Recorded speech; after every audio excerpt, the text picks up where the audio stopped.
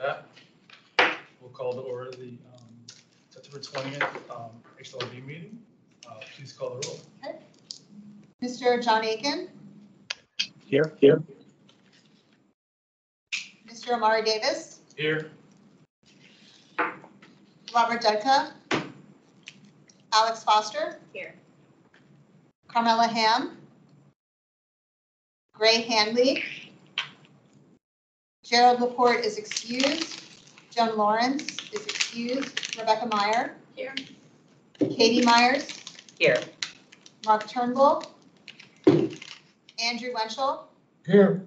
And Dick Woodruff is excused. Okay, so we do have an in-person forum. Great. Fantastic. Thank you all for being here. Everybody online, everybody in general, but especially the 5 that are here, 4 that are here. Start with me. Anyway, I'll just do an explanation of today's hearing procedures. So again, welcome to this meeting again. And so effective September 1st, 2022, new state regulation now requires county board appointed commissions, including HLB, to have in-person forums to conduct business. HLB hearings are provided in a hybrid environment, both in person and streamed online. Members of the public may attend and participate either virtually or in person. Members of the board and members of the public joining this evening. Tonight's meeting is available to stream via the county website via Teams link. There's also a dial-in phone option for those who wish to use it. If board members, present or speakers lose connectivity, please call back by phone. Please keep your device muted and video turned off until you are called on to speak. Public speakers not sponsoring items on the agenda. Pre-registration to speak online at today's hearing was required. Speaker slips are available at the front of the room for those in-person speakers who wish to speak. I'll call you to speak after presentation of the agenda item. The meeting in chat is active for participants who need technical assistance only. It should not be used for discussion, public comment, questions about the agenda items, or requests for more information. All public comments must be shared verbally for the record during the assigned public testimony period. All voting will be done by call to roll. And lastly, today's meeting is a public forum, and today's meeting will be recorded and posted on the county's website. All information associated with today's meeting, whether written, spoken, is subject to the Freedom of Information Act requirements. And with that, we can review and approve the June and July minutes. I guess we'll first just do the June minutes separately, then July minutes separately. So, are there any questions or comments about the minutes? Any? So, hearing none, can I get a motion to approve the June minutes? I wasn't present, so I can't. Okay. Yeah, I'm checking if I was. Okay. Yeah. I think I should. Yeah, I'll move to approve the June minutes. I'll second the motion. All right, so please respond yes if you support the June minutes. Mr. Aiken? Abstain. Okay. Mr. Davis? Yes. Ms. Foster? I wasn't present. Abstain. Ms. Meyer? Abstain. Ms. Myers? Yes. Mr. Wenchel? Yes. Okay. That does pass. Okay, moving on to July. All right, July minutes. I'll make the motion on that one. Okay. All right. Thank you. I'll second just to. Okay, Mr. Aiken? Yes. Mr. Davis? Yes. Ms. Foster? Abstain. Ms. Meyer? Yes. Ms. Myers? Yes. Mr. Wenchel? Yes. Okay, great. Okay. All right, great. All right, thank you. And are any questions? This next are the administrative about COAs. Assuming there are no questions about those, so we'll move on to our first item.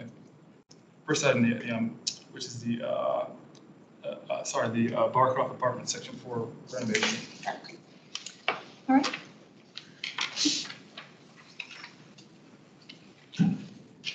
So this is an informational item, Barcroft Apartments Section 4 renovations. We have the applicants here, some very familiar, several online. And thank you. And there are members also of their team online. So I'm going to go ahead and give a brief overview of my staff report concerning the project, and then I'll turn it over to our applicants who will give much more detail. So the HLRB is being asked to review and provide input to the renovation of the Barcroft Apartments. You all reviewed Section 3 over the summer, and now we're asking to review renovations for Section 4. Barcroft is identified in the Columbia Pike Neighborhoods Area Plan. Barcroft is one of 3 multifamily residential areas identified as a conservation area in the Neighborhood Form-Based Code. And it is the case of Barcroft, the applicant is required to follow specific standards of the conservation areas as identified in Part 7 of the Conservation Area Standards. And those standards also require the applicants to meet with the HLRB a minimum of 2 times before the project can be considered by the county board. So we'll hear from them tonight, and we'll figure out if we're going to hear from them in October. So the proposal, I'm going to go through a long list. The proposal is to renovate Section 4, and it involves the following: repairs to the exterior masonry, repointing of deteriorated mortar, and matching these to the existing size and shape and color and texture of what's there, gentle cleaning and washing of all the existing brick and concrete facades, removal and replacement of steel sash basement windows with vinyl windows that match the original configuration, removal and replacement of existing mechanical systems, including existing through-wall mechanical system openings, and patching of exterior walls to match the surrounding brick, removal and replacement of non-original light fixtures with new compatible fixtures, replacement of gutters and downspouts in kind, replacement of asphalt roofs with new asphalt, repair and painting existing metal railings, repair and painting existing non-original shutters, repair and painting corroded metal lintels, addition of ADA compliant ramps and entrances with fiberglass doors at rear elevation of building 33, addition of new entry canopies above entrances to meet Virginia housing requirements, addition of vinyl or aluminum cladding on existing wood trim per Virginia housing requirements, addition of new penetrations on rear elevations for bathroom exhaust dryer and HVAC vents, and then the construction of a new trash enclosure north of building 33. The design review committee reviewed the project at their September 6th hybrid meeting. There was some specific discussion concerning the proposed rear handrail behind building 33 for the ADA ramp, and there was recommendations to kind of minimize the horizontality of to create more of a horizontality approach to the railings instead of multiple vertical bars, and just to kind of soften the appearance. And then there was just other discussions kind of clarifying the treatments that were going to be done with the scope of the renovation. So now I'll go into my recommendations. So staff does not have any issues with that long scope that I just explained. Majority of those follow guidance of both Part 7 of the Conservation Area Standards, as well as the Secretary of Interior Standards for Rehab of Historic Properties, specifically Standards 1, 2, and 9. Although most of these do fall under the recommendations with the Secretary of Interior Standards, there are a couple that are not consistent. That's the removal and replacement of the steel sash basement windows with vinyl basement windows, new penetrations for vents on the rear elevations, the use of vinyl or aluminum cladding on existing wood trim as per Virginia housing requirements, and the installation of canopies above all entrances to meet Virginia housing requirements. Staff considers the proposed replacement of the steel sash basement windows with vinyl as a minor change to the historic material, and all the original windows in Section 4 have already been replaced except those basement story windows. Although the steel sash basement windows are original, they are not considered character-defining features to Barcroft. Concerning the new penetrations for the vents and rears, staff sees this as necessary so that the historic buildings can adapt to the needs of its current and future residents without negatively affecting character-defining features. And again, these penetrations are minimal. Staff agrees that the cladding of the existing wood trim materials and the installation of entry canopies as per the Virginia housing requirements likewise are minimal changes to these character-defining features. And we've asked the applicant to continue to work with Virginia Housing to see if there might be a possibility of waiving these. And I know that those conversations are ongoing. We might get an update tonight, but if not, then maybe we'll get an update next month.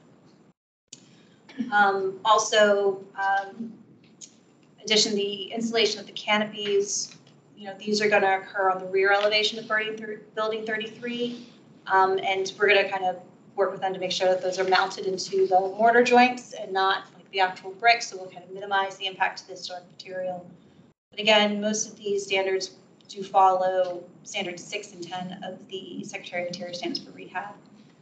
And again, we're going to continue working with them and Virginia Department of Historic Resources to see if there's a chance of getting waivers for some of these items. But as kind of what was happening with Section 3, they need to present it this way, just in case there's a chance that they don't get those waivers. We need to see if the HLRB is comfortable with those or not. But again, this is an informational item, so it's kind of like we're giving guidance, we're reviewing it, see what we can do to tweak it. If not,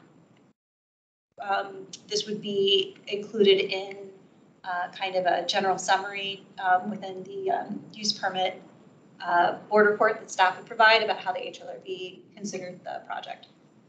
Then there is some mention about their tree removal and the replacement plan. There are 8 live trees that are proposed for removal and 1 live invasive tree. These trees have to be removed. There's more than that, but these are trees that are the ones that we're highlighting the most, but they have to be removed because it's where the pedestrian circulation is going to be, as well as accommodating the ADA parking spaces. And we're also seeing that, although these trees have to be removed, they are going to meet their replacement requirements, which means that there will be 22 new trees that will be planted at site to mitigate that change. And we've just kind of asked that the applicant continue working with urban forestry about what's going on with their tree plan. That's my part. Sorry that took longer than thought. Please go ahead and take it away. Thank you, Lauren. And I know I've met with you all over the past couple of months, but for the record, my name is Lauren Riley. I'm with Walsh Colucci. We represent the applicant team for these use permit renovation phases and associated use permits for Barcroft. And in the room with me tonight is David Woody with Gyre Lynch. And then we've got a number of our design team and applicant team members online as well. We have Greg Ward with Gyre Lynch, and then from the architects, sponsoring your sign architects, we have Antoine Ledron and Eli Perez. I think Murdad might be here as well. And we also have Jeff Krebs from our civil engineering team, and then members from Tracers as well, Sarah Monish and Laura Hughes, rounding out the team. So just to provide a little more context about the scope of this application, we recently filed the form-based code special use permit application in August, triggering that process very similar to the one we just went through last summer. We're waiting on comments from staff in the meantime, meeting with DRC and HLRB to discuss the scope of these renovations. As Lauren mentioned, the form-based code requires applicants to meet with HLRB at least twice to discuss any proposed projects in the conservation area. Greg, if you could go to the next slide. There we go. Just to reorient everyone where we are in the county, Columbia Pike, and we're on the west side of the Columbia Pike corridor. The entire Barcroft site there is outlined in blue. And as Lauren mentioned in her staff report, as we discussed before, Gyre Lynch acquired this site with assistance from the county and Amazon funding a few years ago while we're working on the total master finance and development plan for what the entire site will be. In the meantime, we want to start working on these areas where we know there will not be any redevelopment, areas where we can go ahead and start improving the existing conditions for some of these residents. So this is the impetus behind the first renovation phase and now the second renovation phase. And you'll see most of that is shaded in that lighter color. That's all within the neighborhood's form-based code. A very small portion on the west side is located within the commercial form-based code. Get the next slide.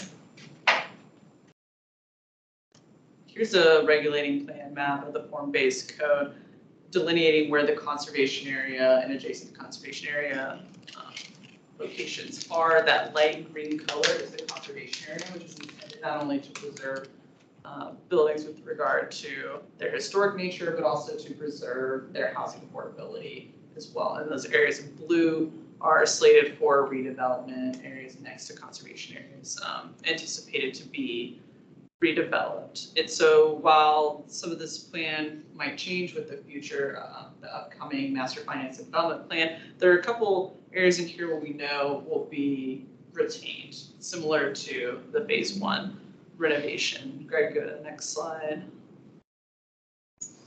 And so, sorry for switching orientations on you. Columbia Pike is now planned left, North is planned left. And you may recall over the summer, we had talked about the different phases that Barcroft was developed in. There's 50 plus buildings here. They were developed in the 1940s and 50s in 2 phases. That kind of area, that area outlined in blue, there was phase 1, developed mainly in the 1940s. That other area to the top of the page outlined in red is phase 2, developed in the later 40s and early 50s. And you'll see the area shaded in gray there, those pink buildings, 22 through 26. Those are the buildings we reviewed in renovation phase 1 that was approved in July of this year by the county board, and that included exterior and interior renovations, site work, landscaping, and building additions. And you'll see on the right, these are the 3 buildings that are now within the scope of this renovation phase 2 use permit. It's 3 buildings, 32, 33, and 34. They're within what we would call section 4 of Barcroft, and you can see these buildings are all color coded and put into sections based on when they were developed. So these were within part of section 4, and there's about 77 units existing there today, and they're all 2-bedroom units. So looking at the site and opportunities here, the scope of renovation is going to be a little bit smaller than what you saw in section 1. It'll be very similar in terms of the exterior renovations, which we'll go through, but there will not be any building additions here, though we have identified a pretty rare opportunity to add on ADA accessible units, convert existing 2-bedroom units to ADA accessible units on the back of building 33. So we'll walk through some of the improvements associated with that, and then similar site work that was done on phase 1. We'll do it here. The next slide. Then here's an aerial image of where those buildings are. You can see in context the entire Barcroft site there. It's kind of on that tail end, no redevelopment anticipated in this area, kind of abuts that other residential community there to the back. Next slide.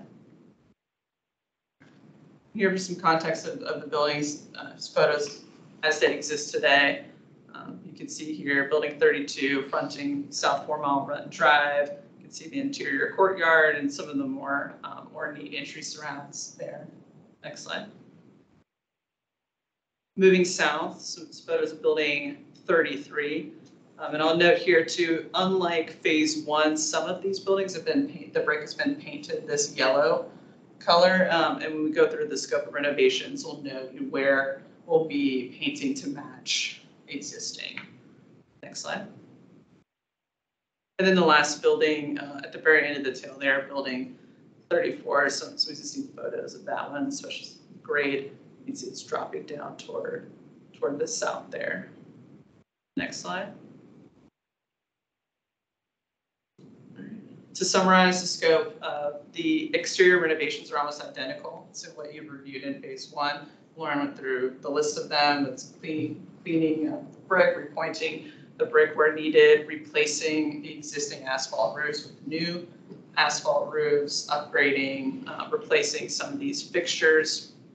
And then similar to phase 1, with the interior, we'll be removing those older heating and air systems that require boilers and PTAC units and upgrading those with some newer, more modern HVAC equipment. And so because of that, we'll be removing some of those exterior vents there. You can see where the numbers 3 and 4 are. We'll be removing those and patching with brick. That will be painted to match the existing in the case where it's painted, or not to match the original brick there on the front elevations. And then on the rear elevations, we'll need to have some new penetrations to accommodate that new equipment, similar to the previous approval. All new rear penetrations will be on the rear elevations of these buildings.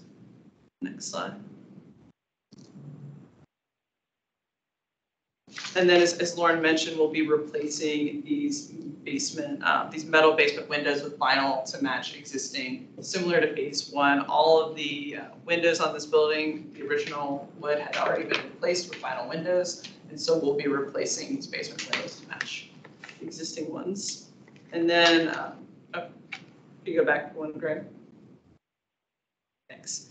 And then, as I mentioned, some new rear penetrations on those buildings. And then Lauren went through some of the changes that we need to make to meet the Virginia housing construction design standards, as we will again be seeking affordable housing funds from Virginia Housing. We have to meet their construction standards for which include canopies above residential entries, aluminum or vinyl cladding of exterior wood, and then also new to this application, fiberglass doors for those new entrances. So there'll be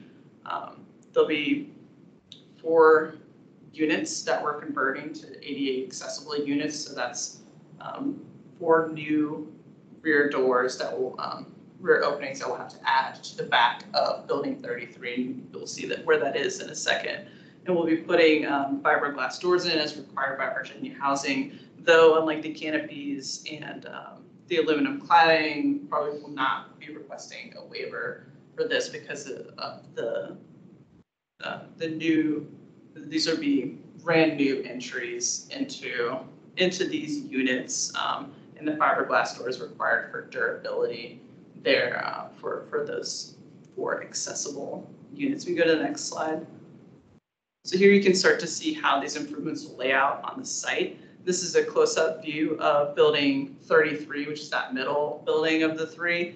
And you can see some of the site improvements that we're making. As Lauren mentioned, we'll have to take down some of the existing trees to accommodate the ramping up to those accessible units, as well as because of utility work associated with some of the site improvements around these buildings. And in the parking area, we'll be restriping that parking to accommodate 4 new accessible parking spaces, and then creating a pathway from the parking area to those 4 ADA units in the back, where you can see kind of at the top of the plan there. We'll also be moving the dumpster from the north part of the site over here to closer to the accessible units, so that it's easier for those folks to take out their trash, and it's close to their parking space as well, which will be convenient. We'll also be adding a wooden trash enclosure to that area as well.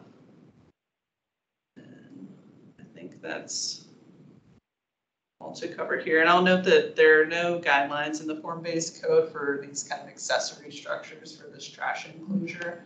And so this is what we've come up with to appropriately screen that dumpster area from the parking lot there.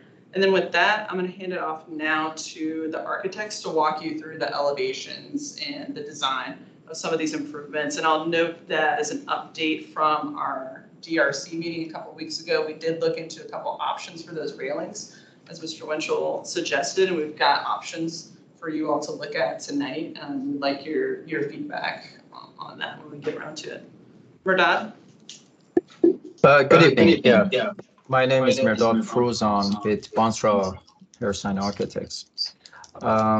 As Ms. Riley explained, can you hear me?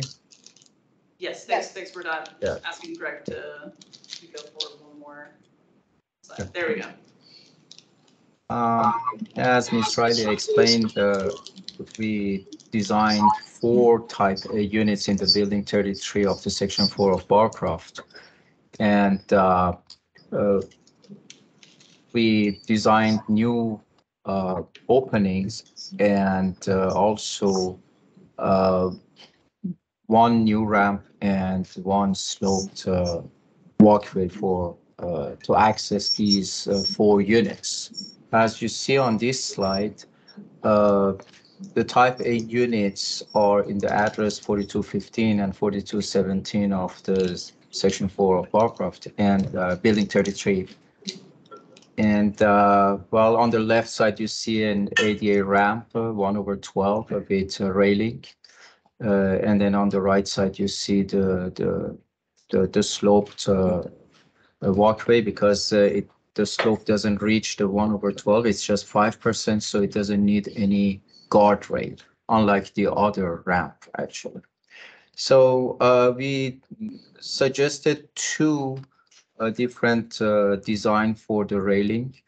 One is, as you see here, is with infield mesh panel on the left side, as you see, and the other on the next slide, if we can. And sorry to interrupt, Dad. I know it's kind of hard to see on this screen the difference in the detail. We do have some slides coming up that will show precedent images for you, so Yes. don't worry, you'll see a little bit more. Which we mentioned the horizontal. We will correct. We have perspectives, and we can show it better in the next slides. So this is the first approach, the option one for the railing with the infield mesh panel. And in the next slide, we have a more horizontal design for the railing. Next slide, please.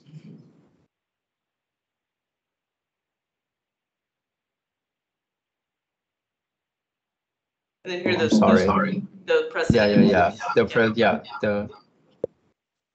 The perspectives.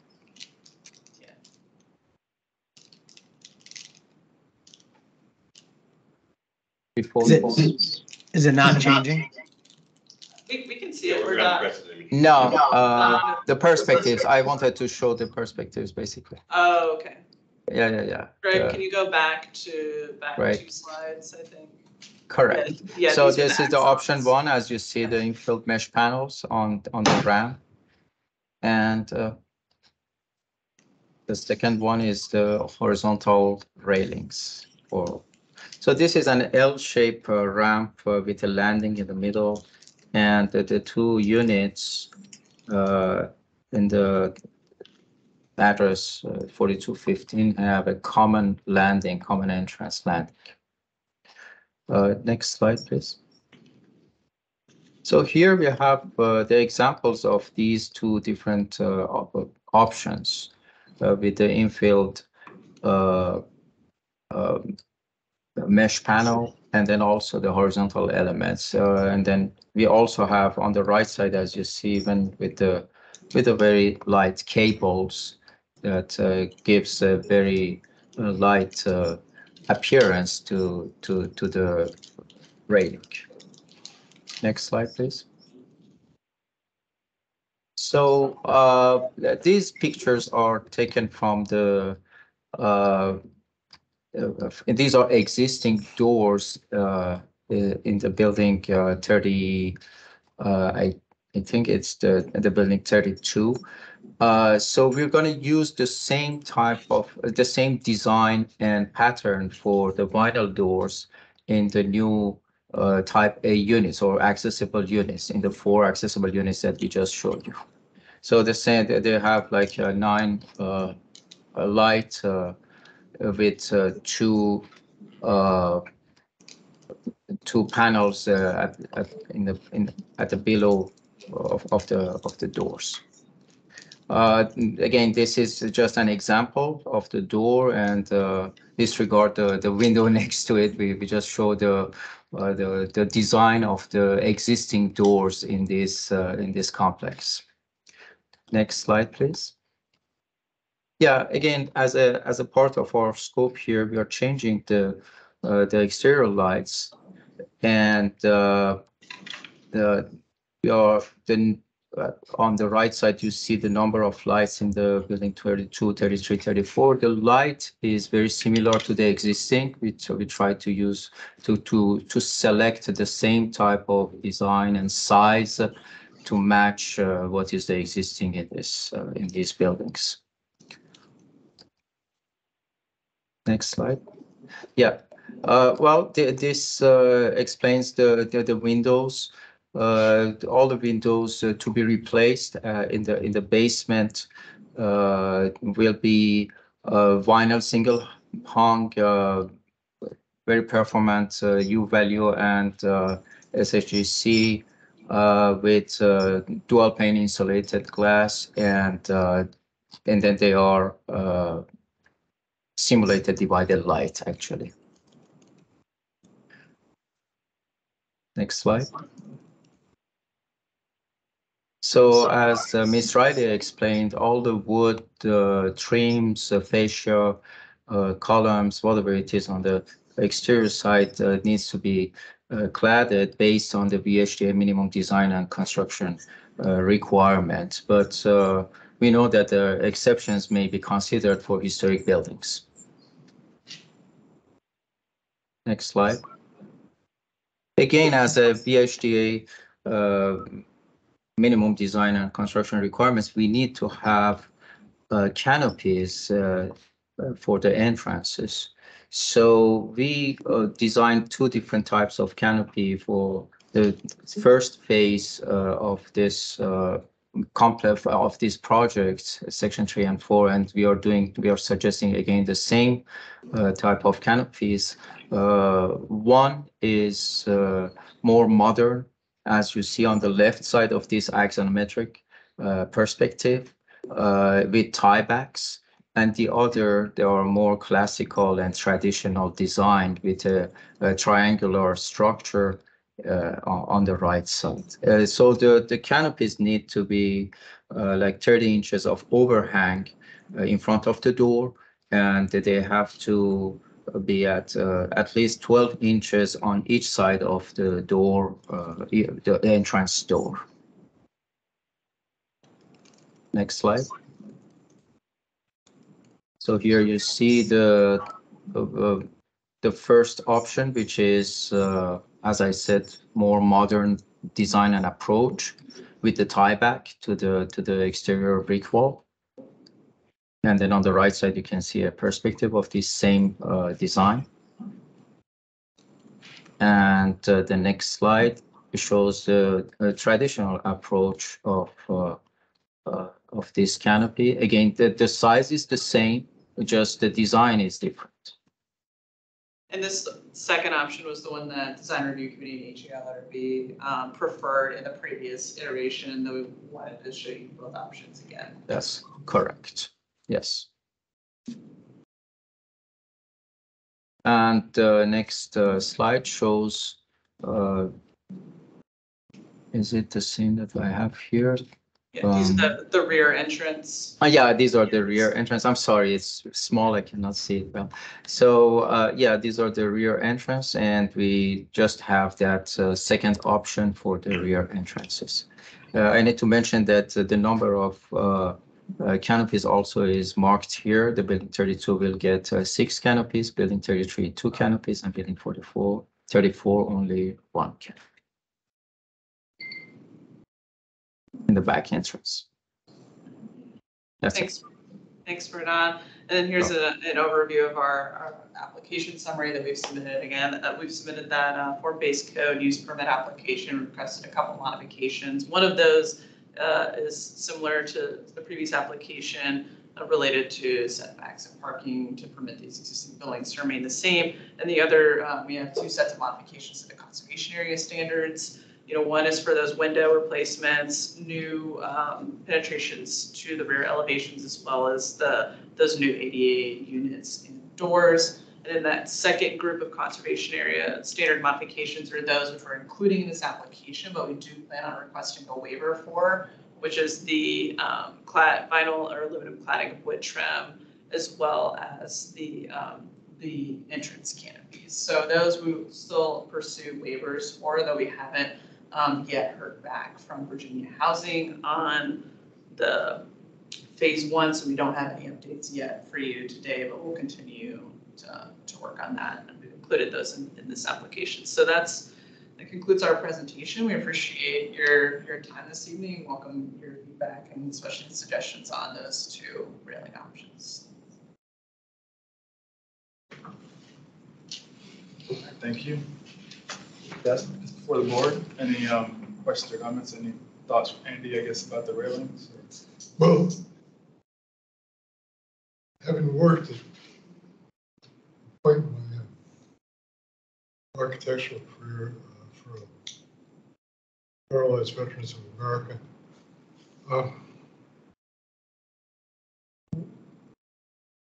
people with disabilities appreciate ramps, landings, so forth, but what they don't appreciate is calling attention to them going up and down a ramp or that excess, which tends to magnify their disability, if you will. So they don't like to be made a spectacle of, if you will. And particularly those that are use hand propelled or hands propelled wheelchairs that are quite athletic. It's a real issue. So I think the lightest approach is the preferred approach. There are obviously. Yeah, Greg, could you go back Robert, to the precedent images for the railings? Thank you. Forward, 2 more. Yeah, there you go. I think the far right corner, bottom corner is, I would prefer the far right upper corner would be a secondary option. I don't think there's any real issue with this being required as a guardrail. It's really a handrail, and that's all that's required because the landings are not that high above the grade. That's my comments. So question on that, do you need the full guardrail or can you just have a handrail? So Jeff, I think you might be able to opine on the 2 different slopes that we have and the need for the railing on the on the one that has the 8% slope and how high that needs to be. Can you jump in on that?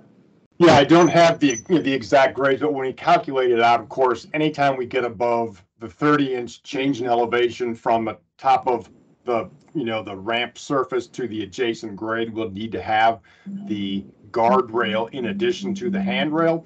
So, working with the conditions as we have them right now, we believe that there's a portion of that ramp that would need the guardrail as well. Not the entirety, but the sort of top part where it is highest relative to the adjacent grade.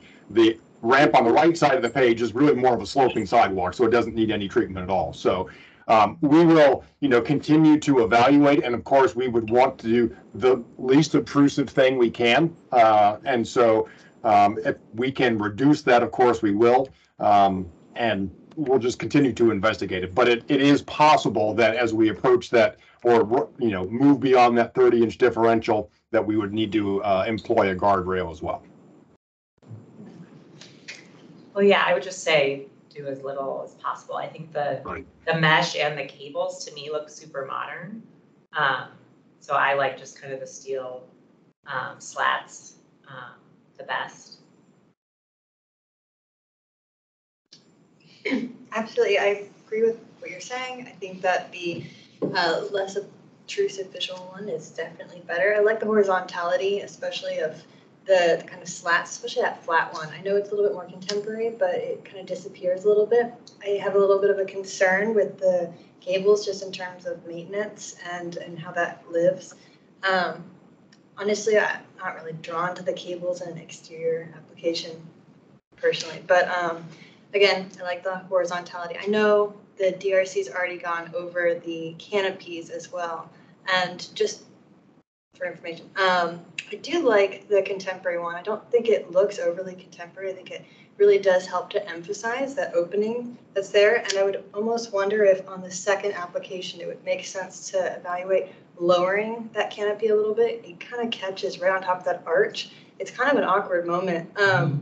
There, it kind of sits on top of that plinth and it feels very grounded and it doesn't take away from the structure. But on the other application, the canopy sits on top of an arch. It's just not intuitive. Do you mean on the rear? The rear entrance, it's really awkward. Forward a couple grids. Right there, it just, Okay. something feels wrong about that. It doesn't respect cover the. Right, I mean, just to make it horizontal and just kind of let it be what it wants to be. And again, I think in that application, the first slightly, we're calling it more contemporary, but I think it also just kind of disappears. It doesn't make a new statement. And I think that's okay for a historic building. Yeah, I agree with that. I also kind of prefer the contemporary canopy, and even on the one with the more monolithic and decorative trim, I wonder too if that one, if there's an opportunity to lower it and to integrate it somehow within it to where it doesn't detract from the trim, but it also doesn't feel like it's 12 feet off the ground. Right. And then for the guardrail, I prefer the cable. I think that it will disappear. And I wonder if there's a way that the handrail and guardrail can be designed to have the same language and the same style, to where when you only need the handrail, you have that metal post and it reads the same. And then for the guardrail, introducing the cable to meet the requirements, but also have it be the least intrusive. But I think it's okay to have the historic building and then contemporary elements that clearly delineate that, hey, we're not trying to replicate what was never here. On the rear elevation too, the newer elements there. Merdad, could we, want to call on you real quick to get a little more information about the distance between the canopy and on the rear elevations between the canopy and that kind of archway currently, and you know, what your thoughts are, if you have any initial thoughts on the ability to lower Yeah. that. The design intention was to place the canopy above that trim to respect it, actually. We didn't want to lower it in a way that we do not see that trim around it. You know, that was, we wanted to have both of them to coexist and not to, you know, hide one the other. You see, that was the intention. And since these are beautiful decorative elements around the door, so I mean, again, we as architects, we thought that it's better to, even though you're right, the canopy like 12 feet above the door, above the ground is somehow particular. However, the main intention was to respect that decorative element, if it makes sense.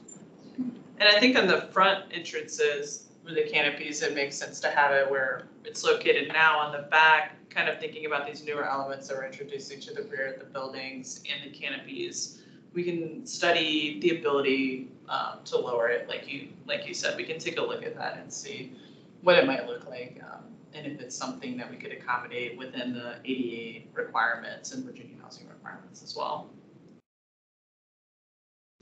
For the doors, I think on the front entry, I think I'm looking at the last page in the PowerPoint that was uploaded, where you do have that decorative entrance trim and the double doors. Is the intent to go back with something similar there? Are you looking at the HALRB submission packet or? Yes, The front entrances? I believe so. It's the last slide. Let's see. Are you speaking about the back entrance? The front. The front, it's on the Uh, exterior lighting fixtures page as well. I know we looked at what the fiberglass door would be for the unit entries. I'm just wondering what we're doing with the front door. And with the existing ones? Mm-hmm. Yeah, no, I believe those were just repairing and repainting the existing front doors. Is that correct? Correct, yes. I mean, the front door are to be replaced, if I don't mistake. Antoine, can you take this? The front doors will be repaired. Oh, repaired. Okay. Yes. Yeah. The only thing that might happen is a new hardware to match the existing hardware, because some of the hardware and plates have been used quite a bit throughout the years. So there might be need to change those, but we want to keep those doors exactly the way they are. Same for the trims. Okay, great. Can you just clarify something for me, because everything's kind of blurring together? Section 3, we approved the canopy that's on the right. Correct. The option 2, the more traditional canopy, but we thought we would still present both. Okay. On this one's it's new sections, kind of new scope of work on the back. So I guess my question then is, since we're kind of getting some of your feedback on going for a more modern canopy, are we comfortable with the idea of there being 2 different kinds? If that would be, they both look like they are compatible, but I also could see maybe others could see it as not. So I wanted to kind of get your guys' input too. I think that it would be fine if it's consistent between that section. I mean, the other sections across the road, it's a different neighborhood in a way. But if it were built this way with one on the left and one on the right, it would feel really uncomfortable. Yeah. But if it's across the road, it's a different neighborhood, it's okay to, I mean, if anything, that's an asset. Gives it a different distinctive entrance. Greg, could you go to the aerial earlier up too, so we can see the relation of these buildings? And so it's hard to tell on plans, it's such a big site, it's like, Right. it's pretty far down the road, yeah. Yeah, that one. So you can see where phase 1 and phase 2 are, but then you also have those buildings that are in between that at some point will probably come in and be renovated as well. Those are not in an area that's destined for redevelopment. So it might be, to Lauren's point, it might be worth conversation about which types you prefer, kind of maybe south of George Mason Drive versus the ones that were in phase 1. We probably want to keep some level of consistency in that area. Yeah. Just from a building layout understanding, can a resident go in the front or the back for the unit, or is it specific that my unit, I enter the front door? Yeah, so the There's a front doors, corridor, right? yeah, well, it's a walk up where you have the front door and that serves the units by, we have actually lots of addresses, so there's lots of front doors Okay. that just serve a, stairwell that serves the units on each side. Okay. They're one building, but you can see how they're kind of broken up. They almost act as like multiple individual buildings within one. Like David said, you can go through one kind of corridor or landing to access your specific unit. So At the top right there is right. But all those units, each of them have their front door that serves about 4 units. But is it something where it's like 2 means of egress? Like I can go in the front to get to my unit, but if I want to go out the back door, I can do that too. There's no back door on the unit. There's the stairwell that I think correctly, there's a basement exit, but yeah, in the unit itself, it accesses the corridor. Okay. From here, I mean the stairwell. Yeah, that serves this. we'd be creating those 4 new back entrances into those units specifically. Those would be entrances directly into those 2-bedroom units and not into the corridor, if that makes sense. I think I prefer to stay with one canopy type. I think the mixing and matching could be disjointed. I think if it were one development or one area on one side of Columbia Pike that wanted one canopy and one on the other side, or like a different cluster, I think then it would make more sense. But I think the front and the back being different would be odd. Makes sense. Just so I understand, are we talking about 2 different types on one building or 2 different types on 2 different clusters? So right now we have the more traditional, which is the one on the right that we're seeing on the screen. That's for section 3. But that's a the separate only section. And then this is now a different section, section 4. And I agree with you. I think we should have one that is on the front and the back, but those are the same. But if that's the more traditional or the bit more contemporary, it is what it is, and I think that's okay. But I agree, it's not mix and match what's on the front and what's on the back. What's already Agreed, approved for section for section 3. The one on the Is right. the One on traditional the one on the right. But this is for a different building, so if Right. it's Yeah. consistent, it could be both, either. Yeah, I think that makes sense. And also the way they were built too, each section is similar, but it's a little bit different too, because they all kind of vary a little bit here and there anyway. So I think it kind of makes sense if maybe south of George Mason was like this type, and then maybe the corner over here But I wouldn't mix and match on the same building, though, I would agree. But I think the sections can differ because they differ now. Yeah. I didn't know it's different now, so that makes me more comfortable with the different. Yeah, we can research that too and just kind of check that, because when you go over to the second phase, which is the other side, They then have different. it goes all over the place. Yeah, and some of It's those have very- canopies yeah, today, but they they're don't. not nice. They're. Yeah. It's like So canvas.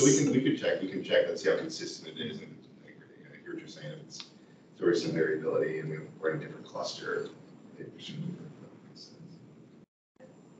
Okay, so we're giving you some guidance on the canopies, and we kind of narrowed it down to like 3 options that it seemed like everybody kind of liked, with the railing, the Right. It seems like everyone likes the horizontal. horizontal, yeah. either the solid metal horizontal or the cable. Mhm. And I know that you also kind of like you do like the more contemporary though, of like the kind of. No, you don't. Okay, great. So then we have 2. Yeah.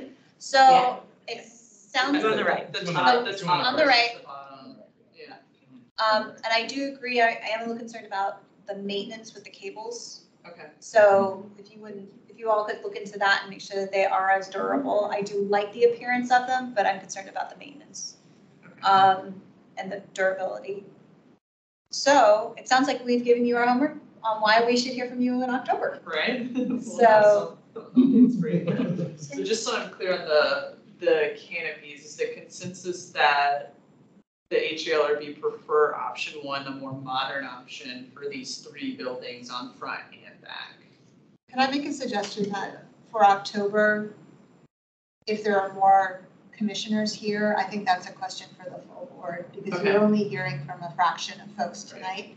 So Okay. I think as part of our presentation and part of your presentation for the next meeting, talk about the different options that were discussed tonight. But I really Okay. think getting some additional opinions from the commission Okay. would help guide you. And hopefully by next month, we can get that figured out. I think it also would be helpful to have the site plan of where cluster 6 is that the one that was approved? Section Section 3. three. Section 3. Of where that is with the traditional in relation to where we're looking now, just to know, like, are they right next to each They other? have that. Well, yeah. They have that, Oh, okay. the site plan. Yeah, that one. The grayed out area is the first phase. Okay, and that is the traditional? Yes. Yeah. Yeah. That's what was approved already. So first phase is section 3, Yeah. and then the project area is Yeah. section 4. So section 3 has the more traditional canopies. There's no, and then section 4 is the one that we're like, which one? Modern, And then traditional. the red to the left, is that a future? All of what you're seeing is all of Barcroft, That comes later. and all of, Yeah. and all of these are different, they're all different sections. There's actually 8 sections, although, and they're identified differently. By a different number, so we've only seen section 3, and now we're seeing section 4. I We're not almost, making it easy on, depending on what the Well, colors. We're there's seeing a lot of Barcroft in the There'll be more coming. Yeah, there's 50 buildings total, we're really talking less than a handful of them. I almost Too. wonder if the gray we've done traditional, if everything to the right we stayed traditional.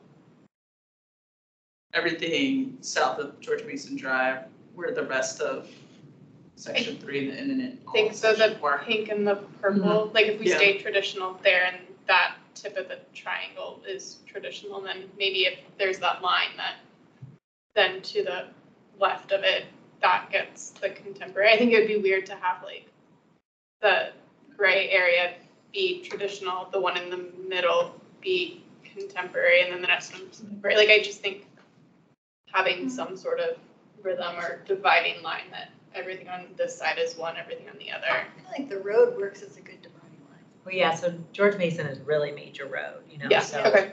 that What do we like? really divides that little triangle from everything else. Yeah. Yeah. So if you're gonna make something different, I'd almost do it On that Yeah. side. on the left side of George Mason on this map. Red. Yeah, but I would say if you're gonna like play with the canopies, I would be really intentional about like why you're doing it and trying to, you know, make different canopies to delineate different sections. Otherwise, I would just do everything the same. Okay. We'll And we are work trying on to get rid of that, them, yeah. so maybe there's some Yeah, That's or, true. That's true. It doesn't matter. that's true, I would actually prefer no canopies. Yeah. But that's helpful. Yeah, Do you feel you have enough direction then? yeah, and we'll noodle on that internally as well. I didn't say anything about intentionality as we move forward with future phases. Yeah. Think about that as well. And we'll continue to present both options. And would you like to present both railing options again in October if we have a fuller board? I The think mesh so. and I think the- so, but I think cut out, stick with the stuff on the right, cut out the stuff on the left. Okay, just as between the cable. Just narrow it and down, the yeah, sides. yeah. Okay. That's helpful. We can't get the brightness tour, let's print outs too. Yeah. I think, Yeah. I think the 3D rendering helps, yeah. Were there any other questions or comments on the other aspects of the You- renovations? I guess for the infill at the PTAC units, will you be having any opportunity to harvest bricks like from the rear to put them on the front, or will it all be sort of like new brick to infill the PTAC holes? Yeah, I'll have folks from our team opine, but my understanding is that on the front where we are replacing those vents with brick, we will be using salvaged brick Oh, okay. from other areas of the building. Okay. But Murdad or Sarah, if someone wants to confirm that, that'd be good. Sure, I think in the earlier section, we have limited demolition, which allows us to salvage some of the brick for use in that repair or in those repairs. For this section, I mean, maybe we'll have enough brick. Otherwise, I think finding a suitable replacement that matches the existing. But I don't think we've made that decision.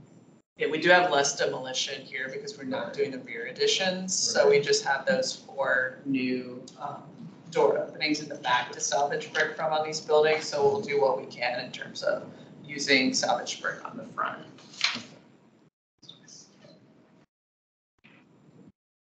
Great. Thank you. Anything else? Thank you. All right. Thank you all. Thank See you next month. Yeah. Thanks for having us first. You're welcome. Anytime. Prime spot. Welcome to stay. Yeah. Well, I know, I'm interested in the historic marker because. Yeah. All right. Our next item. Okay. Our next item is Arlington Junction Park, and this will be presented by our colleague at DPR, Max Stewart. Max, are you here? I am here. Great. Can you hear me well? We can hear you great. Wonderful. If you'd like, I can just share my screen. Oh, never mind. There it is. Did that work? This is perfect. Yeah. Okay. I think it'll. Can I like take control, because I think I want to like quickly just talk about some things that Sure. and like be able to point them out on my screen. Yeah, go ahead Alright. and share yours. That's fine. All right. I just requested control, so if you allow, you Got should it. be able to see my like mouse scrolling across the screen. I see it. Wonderful. All right. Well, thank you all so much. As was mentioned, my name is Max Ewert. I am Associate Planner with the Department of Parks and Recreation. I've been here several times to talk about this sign, and we're really excited about the progress that we've seen to get to the point where we are today. Though I do think that there are some minor adjustments that still need to be made that I think we can maybe do post vote. That would be in an ideal world, but we can discuss that later. So last time we were here, we got a lot of feedback on the inset map, on the kind of confusing nature of some of the like the legend in the bottom here, and in some of the language. We heard some feedback between community members and folks who are on the board, and that, along with some of the insight we've gotten from our own DPR leadership, has kind of led us to where we are today. The primary comments we've been getting from DPR leadership is that it's a lot. It's a lot of information, and our kind of like kind of like guiding North Star for interpretive signs in our DPR parks is that less is more, and we want folks to be able to kind of look at it, absorb the information, and move on and enjoy the park, and let someone else who's curious come by and learn as well. And I think we have balanced that a little bit. I don't want to read straight through it. I've received some comments from Serena on the language, and there's some edits that I think we want to make as well. But I do want to kind of point out a couple things that graphically that I think we will be changing, and I'm curious if they align with folks on the board's thoughts on this too. The first one being is that I don't think that it's necessary to add or bold some of these additional stations along this route here. I think it would be totally fine to just leave Arlington Junction Station as the one highlighted and pointing to it here. I think all of the stations on here kind of what's the word I'm looking for? It kind of crowds it a little bit and makes it a little too hectic. And also, if you look close enough, you can already see the names on the map, and it gets a little redundant at times. Something else that we would like to do is to and we're really open to hearing your thoughts on this, is that we've gotten a lot of feedback on just how kind of instrumental this site was to like the historic nature of the trolley line and the canal. And there's also other local history that was really important to the site as well. And so one thing that we're exploring, and we chatted with Serena about this, but I'm curious to hear your feedback, is maybe including something like a QR code where it would lead to the project page that already exists for Arlington Junction Park, where it can kind of expand more on the history. And that way we can really simplify the language on the sign. And if folks are really interested in learning more, they can scan that code and move, and it'll take them to the page on their phone. Some feedback that we got from Serena already on this is that we just don't know how long QR codes are going to be viable. And so would that be something that we would put on the sign, and then it would be completely obsolete within a number of years? I don't really know the time frame for that, so I can't really speak to that. But one kind of solution that we've thought to move around that is to not include the QR code on the sign itself, but to maybe include it on the sign post. That way it would be something that we wouldn't have to get like more precisely printed, but we have signposts within like the inventory of the PNR, Parks and Natural Resources Division, that can just be swapped out if it becomes obsolete, or weathering happens and we need to get it replaced or something like that. So with that said, open to hearing some of your thoughts on this, and really excited to move forward. Thank you. Thank you so much. We do have a public speaker. Mr. Byrne is signed up to speak. So Mr. Byrne, would you like to start? You have 3 minutes to speak. Yes. It's interesting. I heard that Mr. Yoder is planning to change that map. But I'll mention some of the things that the map of the marker is generally satisfactory. However, there are some errors that it needs to correct, particularly on the map. The map has typographical errors. Jackson City and New Alexandria are misspelled. You might want to just eliminate both of them. Jackson City is kind of interesting locally, though. You might want to leave it. Get rid of the Mount Pleasant station, because the railroad never went there. However, as I've written to you, the railroad terminated.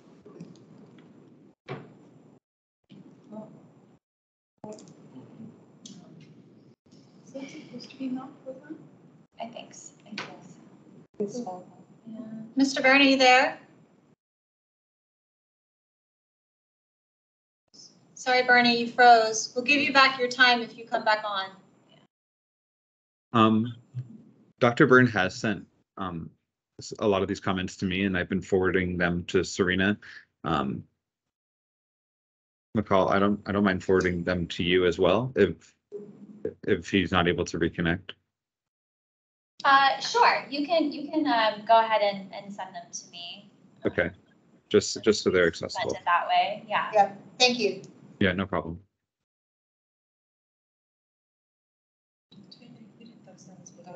That was the only one for this item. Well, Dr. Byrne, if he comes back on, we could give him his time back. Okay, yeah. He's trying to come back in. Oh, Okay.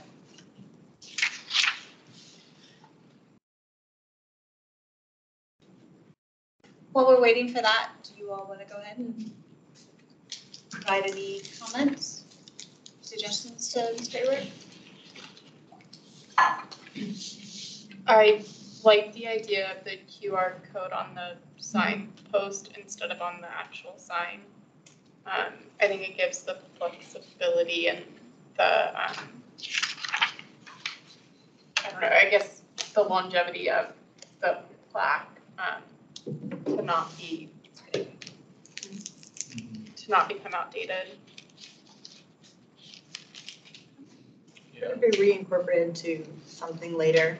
If we did a historic map of Arlington, something or other in the Yeah. future, we could switch it out, or the QR code needs to lead somewhere else, because That's true. So, yeah, a lot of optionality with that. Yeah, you can, yeah, that makes sense. I could see it becoming a fun series. Yeah.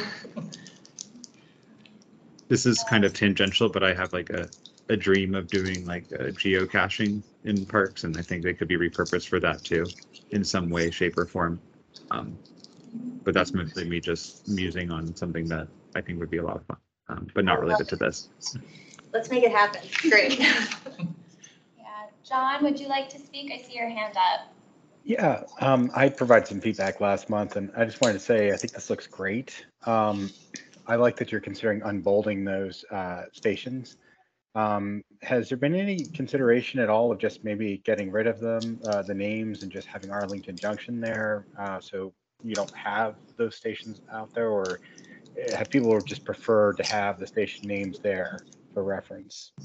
Yeah, that is my preference, is to just remove them all except for Yeah. Arlington Junction Station. And McCall, I don't know if I'm pronouncing your name correctly. It's Michael, but that's Michael. okay.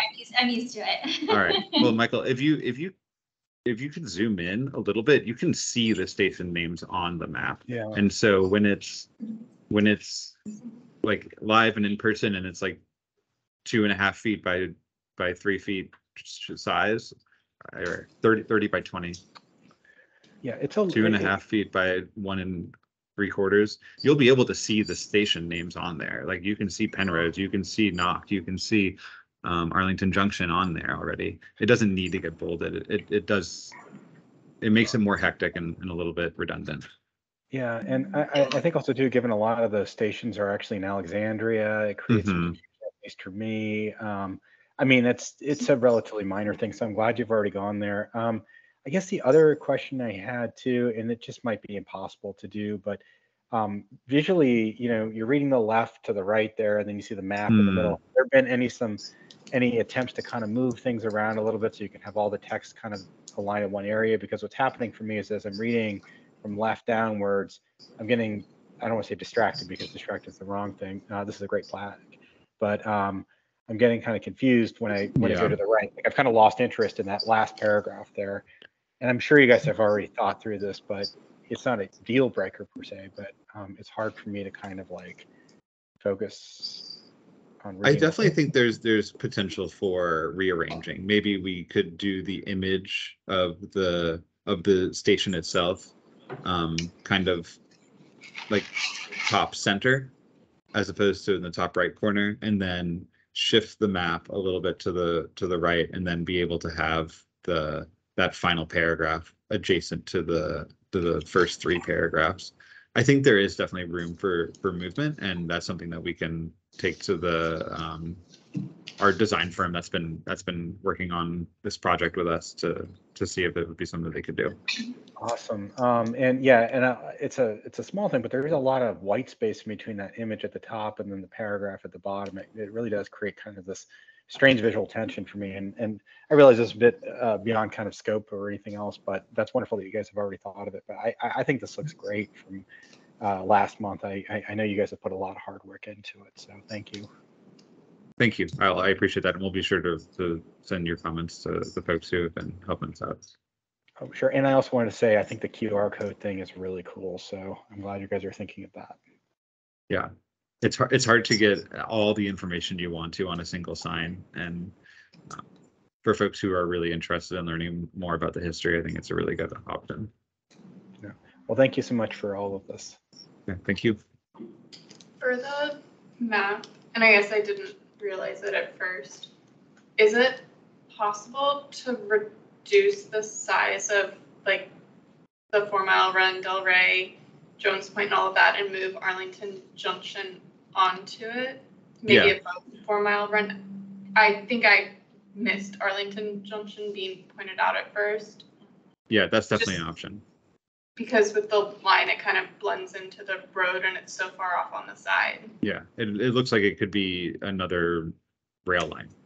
Yeah. On that, I think that it maybe just graphically at the bottom, it's kind of confusing because the same thing's happening. There is a call out, like a you are here moment that then goes horizontally and then vertically to a key that doesn't seem to connect. It might make sense just to make it a key and use the same symbol for the Arlington Junction point. Yeah, I like the idea of using the same symbol on both maps to show where you are. I see. Because at first I wasn't sure they were the same, and then one's labeled Arlington Junction, one's labeled Arlington Junction Park Site. So I was not 100% that was like the same place. Yeah. So one of them would be the Arlington Junction station, which is what the electric trolley station was, and then one of them is like roughly where the park is on that canal map. So they are slightly different. I think one, like if it existed in its same space today, it would be across the street from each other. But I think that's fine to still do that. I mean, they're close enough, and we're roughly pointing to the same location. So not scale the map, I think it's okay. Yeah, and I mean the top scale map is not small enough scale to like have a difference between across the street. So yeah, it's really agreed. Spot. And then for the, I think it's highlighted. I'm not sure if it's something to address or it was addressed.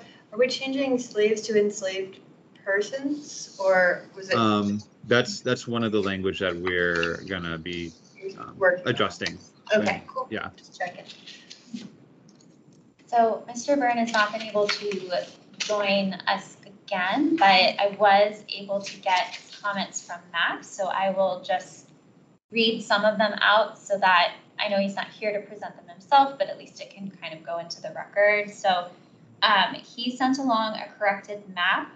So looking at that like center map portion of the marker, he wanted Mount Pleasant to be struck from the map.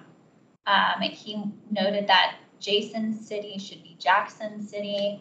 He noted that Alexandria was spelled incorrectly. And he wanted, let's see, corrected map of the route of with the location of the Washington terminal marked. He wanted a new marking for the Washington terminal, so like DC, like right in the center there.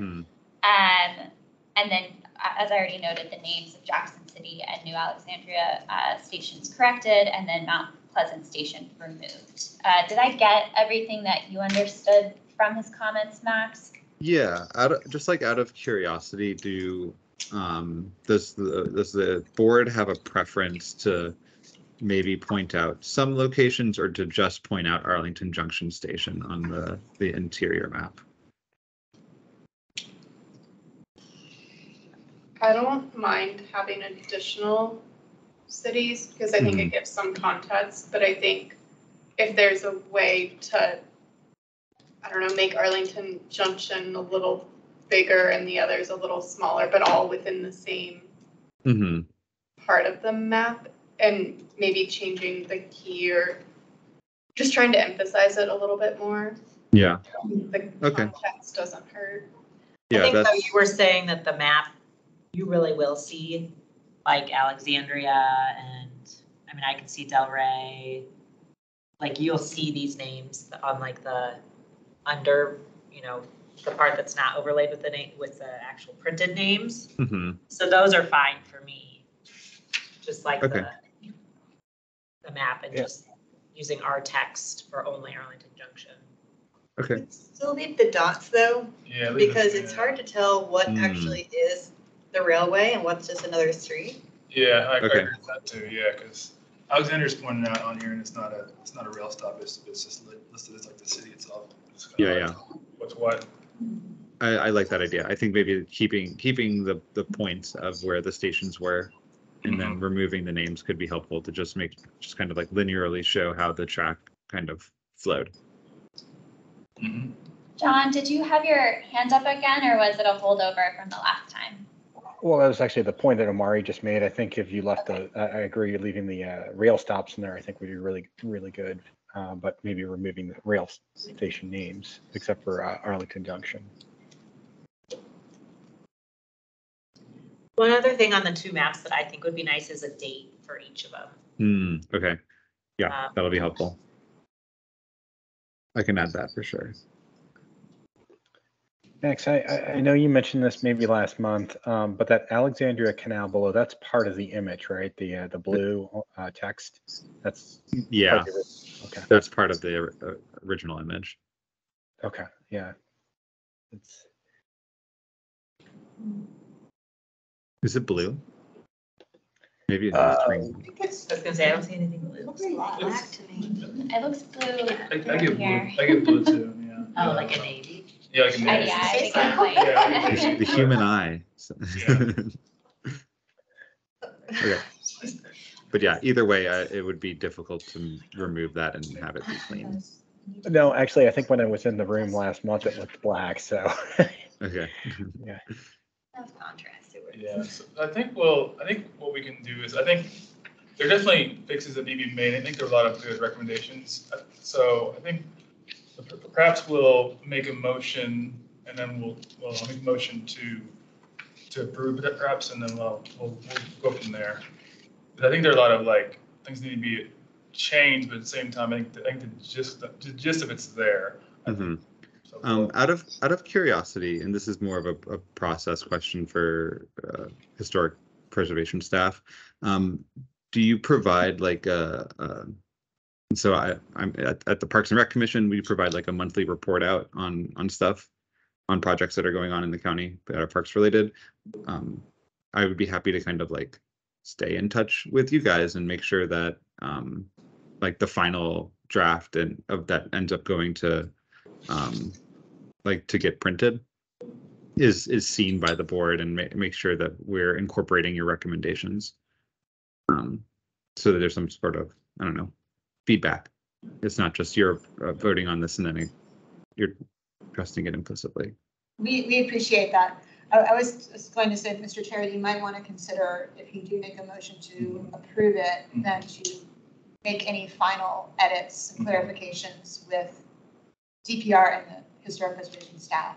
Oh, staff, okay. And then if you want to bring it, Max, as a courtesy review back, by all means, we would welcome you, if you wanted to do that. Okay. I think that makes sense. It's generally there, but obviously there are a lot of things that need to be tweaked. So I'll put out the motion. We'll go from there. And always vote down the motion. So I move that the HLRB approve DPR historic marker for Arlington Junction as submitted, including any outstanding text or design edits. I guess should I, in terms of sort of having him bring it back, should I say that? Coordinate.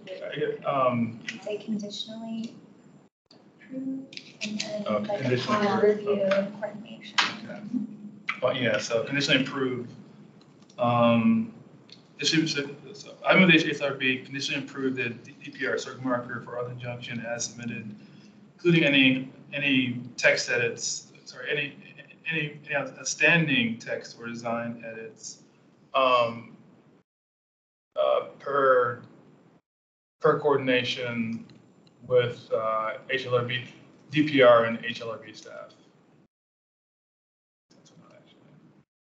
Let me read that out. Sure that makes sense. Did you catch it? I did. I'm just gonna edit it to HPP staff instead of. Yeah. HLRB staff. Okay, so I move that the HLRB conditionally approve the DPR historic marker for Arlington Junction as submitted, including any outstanding text or design edits per coordination with DPR and HPP staff. Does that capture what you wanted to? Yeah, it does. I'm not sure if it's a per within the wrong location. But yeah, that, yeah, it captures it. Yeah. So we do need a second though. A second.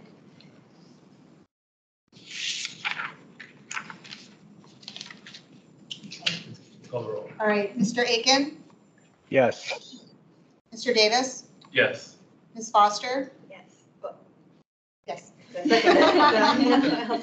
Just confirming. Ms. Meyer, Yes. Ms. Myers, Yes. Mr. Winchell. Yes.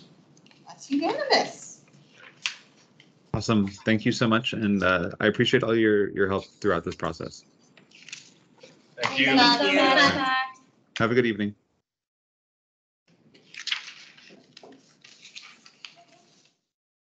So our next item is a review of site plan markers for the courthouse landmark project. And we have our consultants here. Wait, who's this here?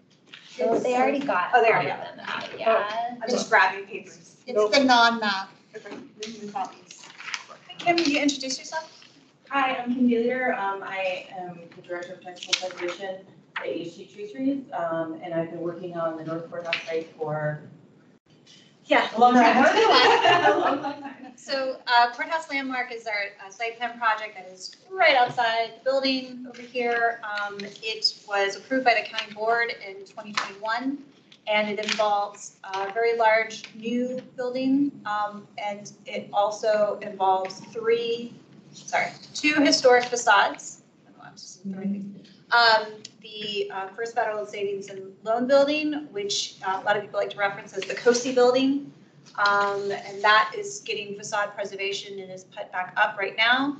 And then also another building, the investment building, which that is also a historic facade, and it has been moved from its more central location to the corner of 15th and Courthouse. That's right. So, and part of the site plan, one of the site plan conditions is that the applicant needed to do educational interpretation signage, but we didn't really give them any other direction than that. So Kim and I have been kind of trying to come up with something.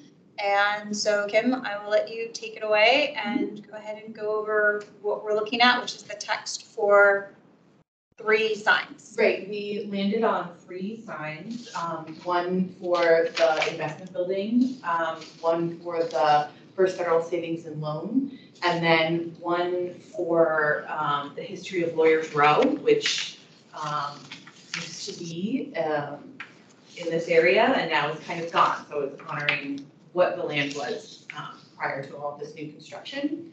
So this is the First Federal Savings and Loan, and I won't read it word for word. I don't know if you guys have had a chance to read it before, but we really wanted to address kind of the international style commercial buildings and how they tied with Arlington and the growing need of the county post-World War II.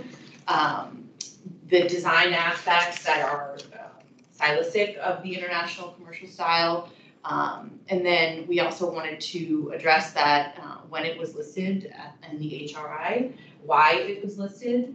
And then the last paragraph, we go on to discuss, how we decided to restore it to its original look, not how it was altered to be. There's a 3rd floor added and a bay added to the east, which kind of threw off the balance of the building. So we brought it back to its original design and just kind of addressed things like that. We went through many a draft, so we're happy to take any comments or questions. I don't know if you want to go through. Could you do a quick summary for each and then? Yeah. Okay. Great. So for the investment building, is that one that? We also wanted to highlight its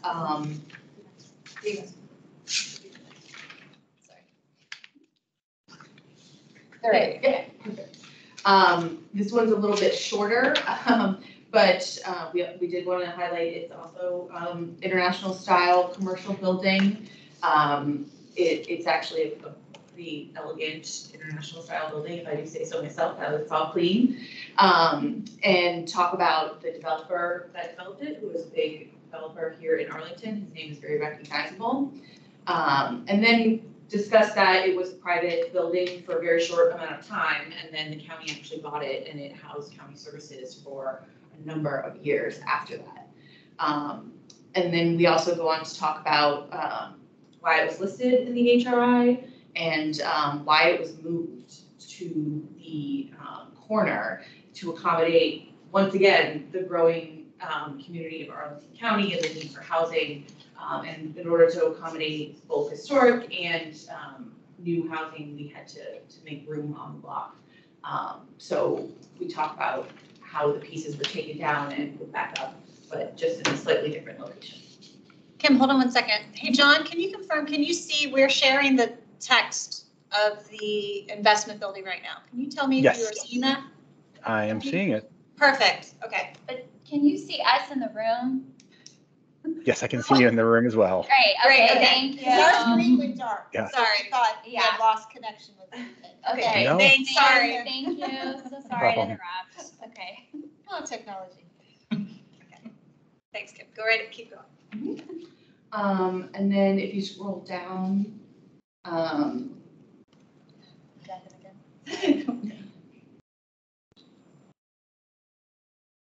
Yep, so again, discussing the plan about how we accommodated new construction and historic construction together to make kind of both worlds viable in such a growing county. And then I think if we go to This one? Yep. Okay. And so the Lawyer's Row really kind of morphed a couple times when we were writing about it. And Lauren wanted to, and rightly so, discuss the first courthouse here in Arlington, why there was a courthouse in Arlington when it broke off from Alexandria, and Arlington County had its own seat of court. So we kind of addressed the history of that building. It had a big evolution with a number of additions on it. So we highlight the growth and expansion of the courthouse. And that's really where Lawyer's Row came from. It was a lower scale block that held a lot of the offices of the bailiffs, of the lawyers, of all the people that worked in the courthouse around that building. And then we talk about how the current courthouse was put in and Lawyer's Row kind of slowly faded away. But we do, and we have the images showing the buildings themselves. We do identify the buildings that were on Lawyer's Row and the dates that they were constructed. Yeah, that's good. I think, again, Kim and I were really trying to, I appreciate all the work that they put into this, and they've given me a bit of a preview of some of the photographs that we have. So, but we wanted to kind of see how the direction is going. I know that, can you talk a little bit about the location of where you think these might be or how this might be presented? Or are you also wanting feedback on that too? Well, we would love feedback on all of it. If you think that there are aspects of the history that we're just not addressing, or you want it fleshed out a little bit more, or if you think it's redundant, we'd love input on that. In terms of the layout, for the courthouse itself, unfortunately, we don't have a very high-res photo of the historic courthouse. We are continuing to look. We have one of it in later years with all of its additions. It's not a great photograph, but we continue to look for an excellent one of the original courthouse. We do have a sandboard map showing all of the additions and the original layout, but it's one of those sandboard maps where they taped over and taped over and taped over, so it's not the prettiest. It's in high res, but it's not the prettiest map. So, you know, any input into images that you guys have seen or know where to look, I'm happy to have that. In terms of the Lawyer's Row building specifically, I think we want to do an aerial or a map with the buildings numbered, and then have, if not all of them, because I think there are 5 or 6, maybe images of just the most architecturally interesting. They're not these were low scale office buildings. They aren't very beautiful in design, so maybe one or two of the more interesting buildings could be highlighted in pictures, and the others just the name and a date. But any other input on that would be great to have. I do have a question. So are all these Lawyers Row buildings still there? No, Nope. they're all gone now. Yep. No courthouse, no Lawyers Row. So- Not the other two. So, there is, what is it, the courthouse addendum? The courthouse sector plan addendum. Thank you. So that was done in 2015, and that gave some direction to do a documented history of Lawyers Row, as well as the investment building and First Federal Savings and Loan Building. And so from there, that kind of directed how the site plan was supposed to kind of approach it. And so Traceries has done the documentation that we needed, kind of like a mini historic structures report of all those buildings, some that got torn down and some that were still around until 2020. Right, I think it was a Subway for a long time. That was one of the original Lawyers Row buildings, but it's now gone. Yeah. There were like maybe two on that block left, and Okay. Maybe put, oh, you do have, all 5 buildings were demolished in 1990. Okay. To make way for the new county. Kim, let me do some digging. I think we might have a photo of the whole courthouse. That would be great. So I will let you know. And I know that we have, I mean, I know you've done a lot of research. We have a lot of photos of the courthouse. None of them are of the quality that could be printed on a sign. Okay. I think I even have some blueprints that were given to us. That would be but I great. need to look. Yeah, you do. Is that what that is? It's the courthouse, right? Okay, we'll get back to you. Yeah, no, that would be Okay. great. We could high-res scan them and have that on the sign. Were Jerry's comments shared, or did those only go internal? I don't think it got published. I don't think it was public. Or are you asking if it was shared with the applicant? No, I don't know. Did we share with you comments that one of our HLRB members made? Not yet. Okay, fine. So we will share that with you. Okay. So, and you're probably coming back. Oh, yeah. I mean, obviously, the layouts So all what have do to we be do? done, and yeah. So, But for the layouts for the other two building, for the First Federal Savings and Loan, I think we were going to show it with the expansion, and we have one image of it originally, which isn't the best high res, but that's kind of what we based all of the design decisions on, so I think it would be important to have that. For the other building, showing an image showing its original location, or maybe a Sanborn map showing its original location, and then highlighting where it was moved to. So someone can visualize, oh yeah, it used to be in the middle of the block and now it's on the corner. And then I was also thinking of, we have drawings from Calvert Stone, which is the mason that took down all of the limestones, cleaned them, and then put them back in the exact place. So we have the drawings that have like literally every single stone of every building numbered, which I think would be a cool idea for people to see, like the level of detail that went into, you know, we didn't just put them back willy-nilly, we put them back with purpose. And some of the stones were in a different location, which I think is discussed in the text and the reason behind that.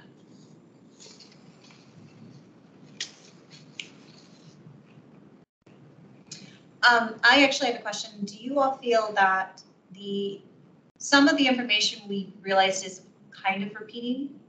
But I also don't have context exactly on how the signs, you're envisioning that they're gonna all be next to each other in the same location? I was envisioning that Lawyers Row and investment building, right? That's one that moved, would be closer together, and then the First Federal Savings and Loan would be on the opposite. Like a corner, Ewell? A Ewell, where because that's gonna be like more pedestrian friendly, and wider sidewalk, according to the county plan. So I think that would be a better location for that sign, because you wouldn't want to read it and then walk around the corner to see it. So two would be closer together. But if there are suggestions of a different place for Lawyers Row on that block. So will Lawyers Row be where Lawyers Row used to be essentially? I mean, will it be in front of it or? If we Or put just it on be- the corner where the investment building is now, which is Yeah. on 15th, that is That's- the former Lawyer Row. That's where the old subway was, Okay. right on that corner. Okay. Yeah, I would definitely put them as close to where they were as possible. Yeah. I guess the one's kind of tough because it was moved. Yeah, I don't know if you It's- put it it was only in front of moved the new one. A couple hundred feet, so like you could Okay. still stand in front of it and be like, oh, it was right there. Okay. Where you could, will clearly see is the residential entrance to the new tower. Okay. So you will be able to kind of visualize why it was moved as well, like.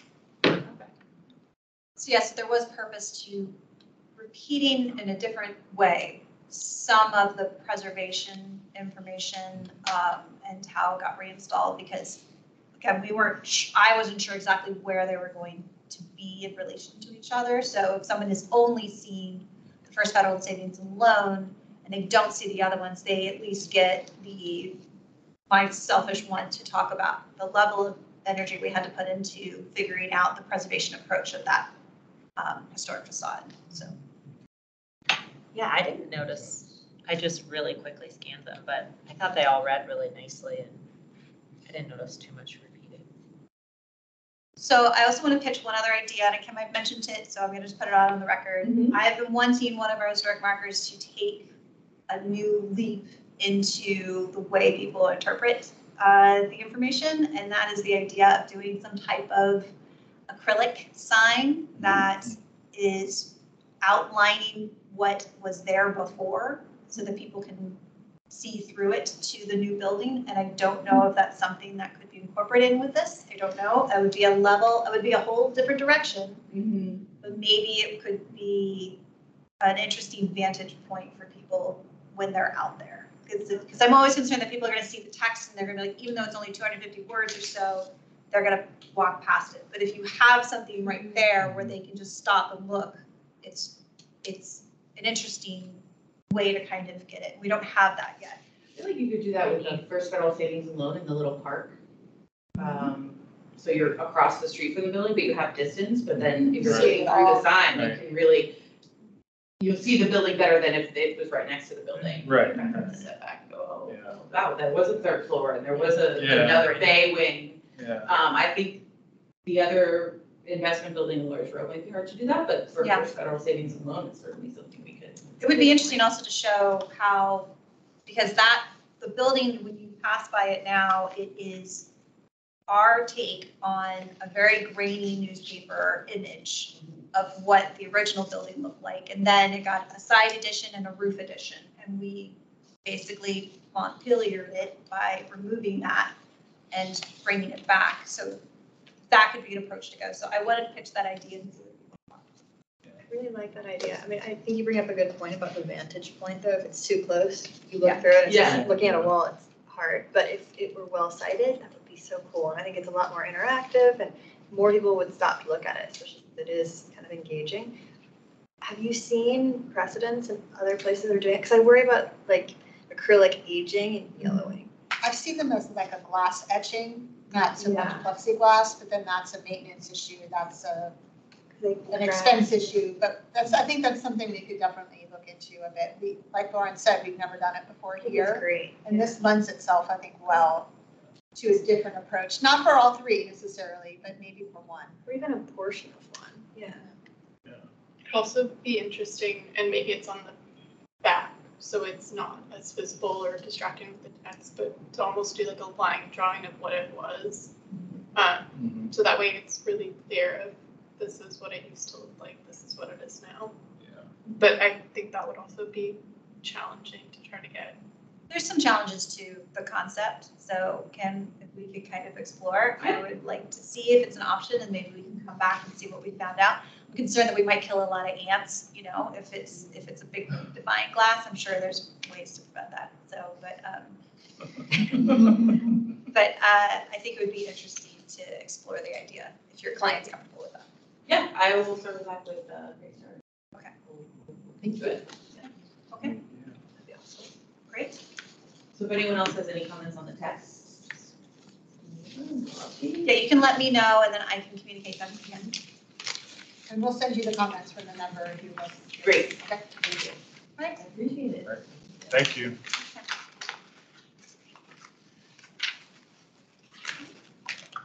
All right.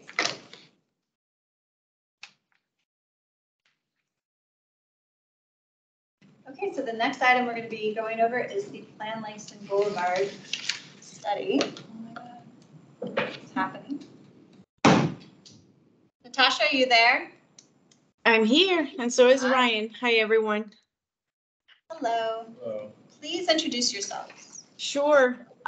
So Ryan is online. He hasn't turned on the camera yet, but my name is Natasha Alfonso Ahmed. I'm the project manager for the Langston Boulevard planning study. And Ryan is with AECOM. There he is. And he is the planning consultant who has assisted the county with the study, including a historic and cultural resources survey, which we'll talk to you a little bit about later today. So Natasha, you just want to go ahead and, do you have the presentation up on your computer? Can you share your screen? I do. There is something already on the screen. Can I just take over? Yes. Yeah, that's fine. Okay. All right. So give me 1 second. You can give Michael a break. Hi, Ryan. How are you? Doing well. Good. It's been a while. It's been a minute. Haven't seen you in forever. There was a pandemic in there, I think. Yes. There was. That's for sure. Okay. Well, I'm ready if you all are. Please go right ahead, Natasha. Okay, great. So tonight what we're going to do is I'm going to give a quick overview of sort of the policies and the recommendations for the general plan, which really applies to the whole area and covers 9 key planning elements. And then Lauren is going to take over the second half of the presentation, and she's going to explain more specifically, what went into the Historic and Cultural Resources Survey, the policies related to historic and cultural resources, and some of the recommendations, in a little bit more detail. And then Ryan is going to be here again to provide any information or regarding the survey or anything related to the planning study. So sorry, I just have to move a few things around. There we go. All right, so can you all see the slides okay? Yes. Awesome. All right, so if I can advance, there we go. So as most of you are probably already aware, staff is in the process of developing and ultimately adopting a comprehensive high-level vision for the corridor that will guide both public and private investment long-term. We are currently completing phase 3 of a multi-phase planning study, which began in 2019. Based on extensive analysis and community feedback, we recently developed the draft plan that was released in June. This is the draft prior to the RTA draft. So we're getting ready to prepare an RTA draft at the end of September for October PC and county board hearing. So this is really sort of a preliminary draft that we released in June. And that includes new policies to support the goals and the vision for a green Main Street, as well as preliminary information on implementation. There we go. Okay, so the plan's vision and recommendations for corridor-wide elements, which are specifically for transportation and open space, stormwater, public spaces, and all that, apply to the complete planning area. But the recommendations are really focused primarily on the core study area for neighborhoods 2, 3, and 5, which are outlined in pink on this map, and includes areas that are located on or near Langston Boulevard, areas designated for commercial or multifamily uses on the county's general land use plan, and in very limited locations, it includes areas that have single detached homes. Neighborhood areas 1 and 4, which are East Falls Church and Cherrydale respectively, they have adopted plans and policies that will continue to apply in those areas. All right. So the plan's policies and recommendations are centered around sustainability, environmental resilience, and equity by applying a sustainable and equitable approach to land uses, by leveraging proximity to transit and existing activity centers to reduce travel times and carbon emissions, and by increasing housing supply and meeting the needs of diverse residents and household types along the corridor. The plan proposes sorry, this is just so delayed. There we go. Okay, so the plan proposes goals and policies for 9 key planning elements that are supported by design principles and guidelines related to the built environment and the public realm. The core study area is primarily characterized by low-rise commercial land uses, surface parking lots, and pockets of multifamily residential properties. Surrounding the corridor are lower density residential neighborhoods, which comprise approximately 72% of the planning area. The commercial areas have extensive impervious surfaces and aging buildings that are certainly not energy efficient. And other than in Cherrydale and East Falls Church, the corridor for the most part lacks the mixed-use development that supports this walkable Main Street environment and Green Street environment. So the current housing mix in the planning area provides very little opportunities for lower or middle income households. And as we know, the county's population overall is less racially diverse, younger, and more affluent than the larger sort of metropolitan region. The corridor itself also has very low percentages of residents of color, is more affluent, but slightly older than the county as a whole. So the plan uses the county's equity lens to understand whether and where racial inequities exist or are being exacerbated by this plan. And it does include recommendations to mitigate that, or at least minimize the burdens for current and future residents.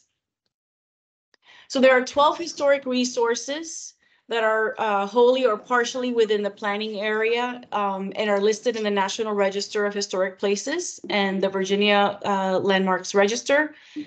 The Virginia Department of Historic Resources has determined that 2 historic districts are potentially eligible for listing in both of these, and those include the Leeway, Overlea, and Old Dominion historic districts. Additionally, there are 7 properties within the planning area that are also designated as local historic districts. So during phase 1 of the planning study, ACOM conducted a cultural resources survey to assist the county in identifying and recognizing resources along the corridor that increase public understanding and appreciation for the corridor's architectural and cultural history.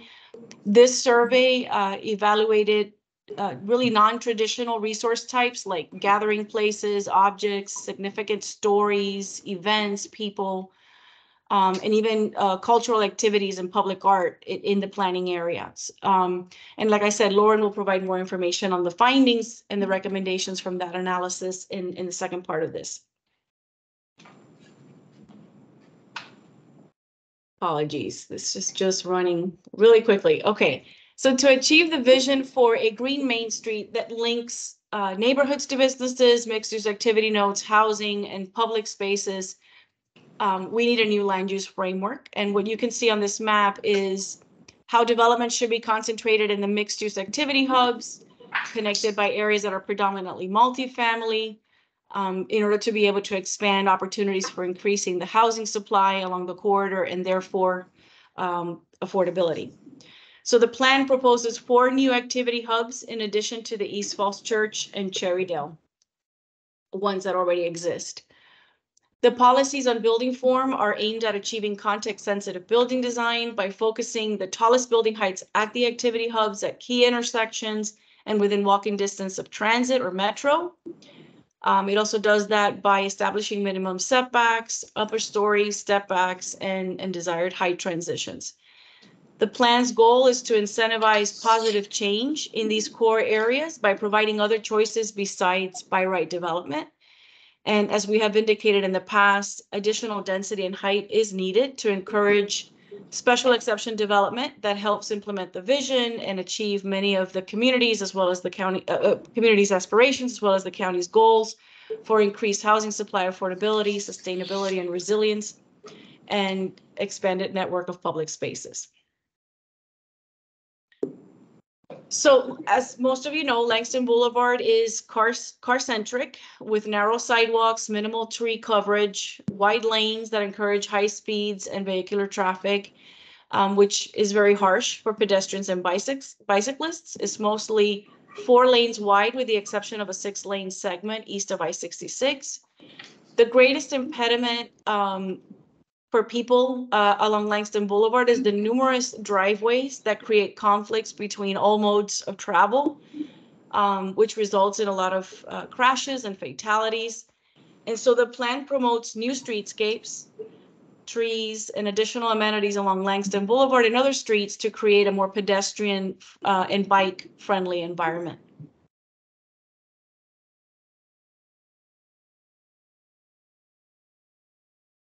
All right, so the policies and transportation focus on creating complete streets that accommodate, again, all those modes of travel adequately and safely.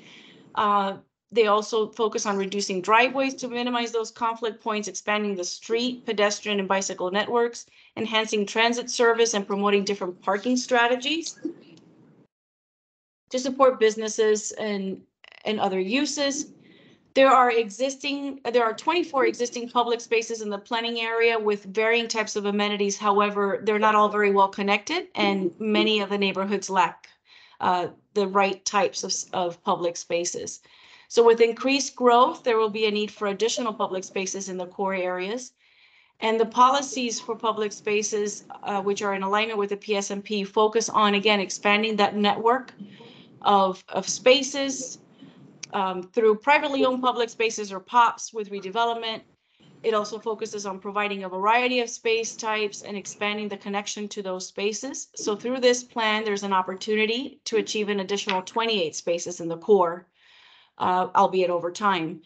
But some of the new public spaces that have been proposed are actually near the historic and cultural resources that were identified in order to provide an opportunity to highlight, again, important narratives or stories associated with those resources in the form of public art, signage, or other interpretive methods.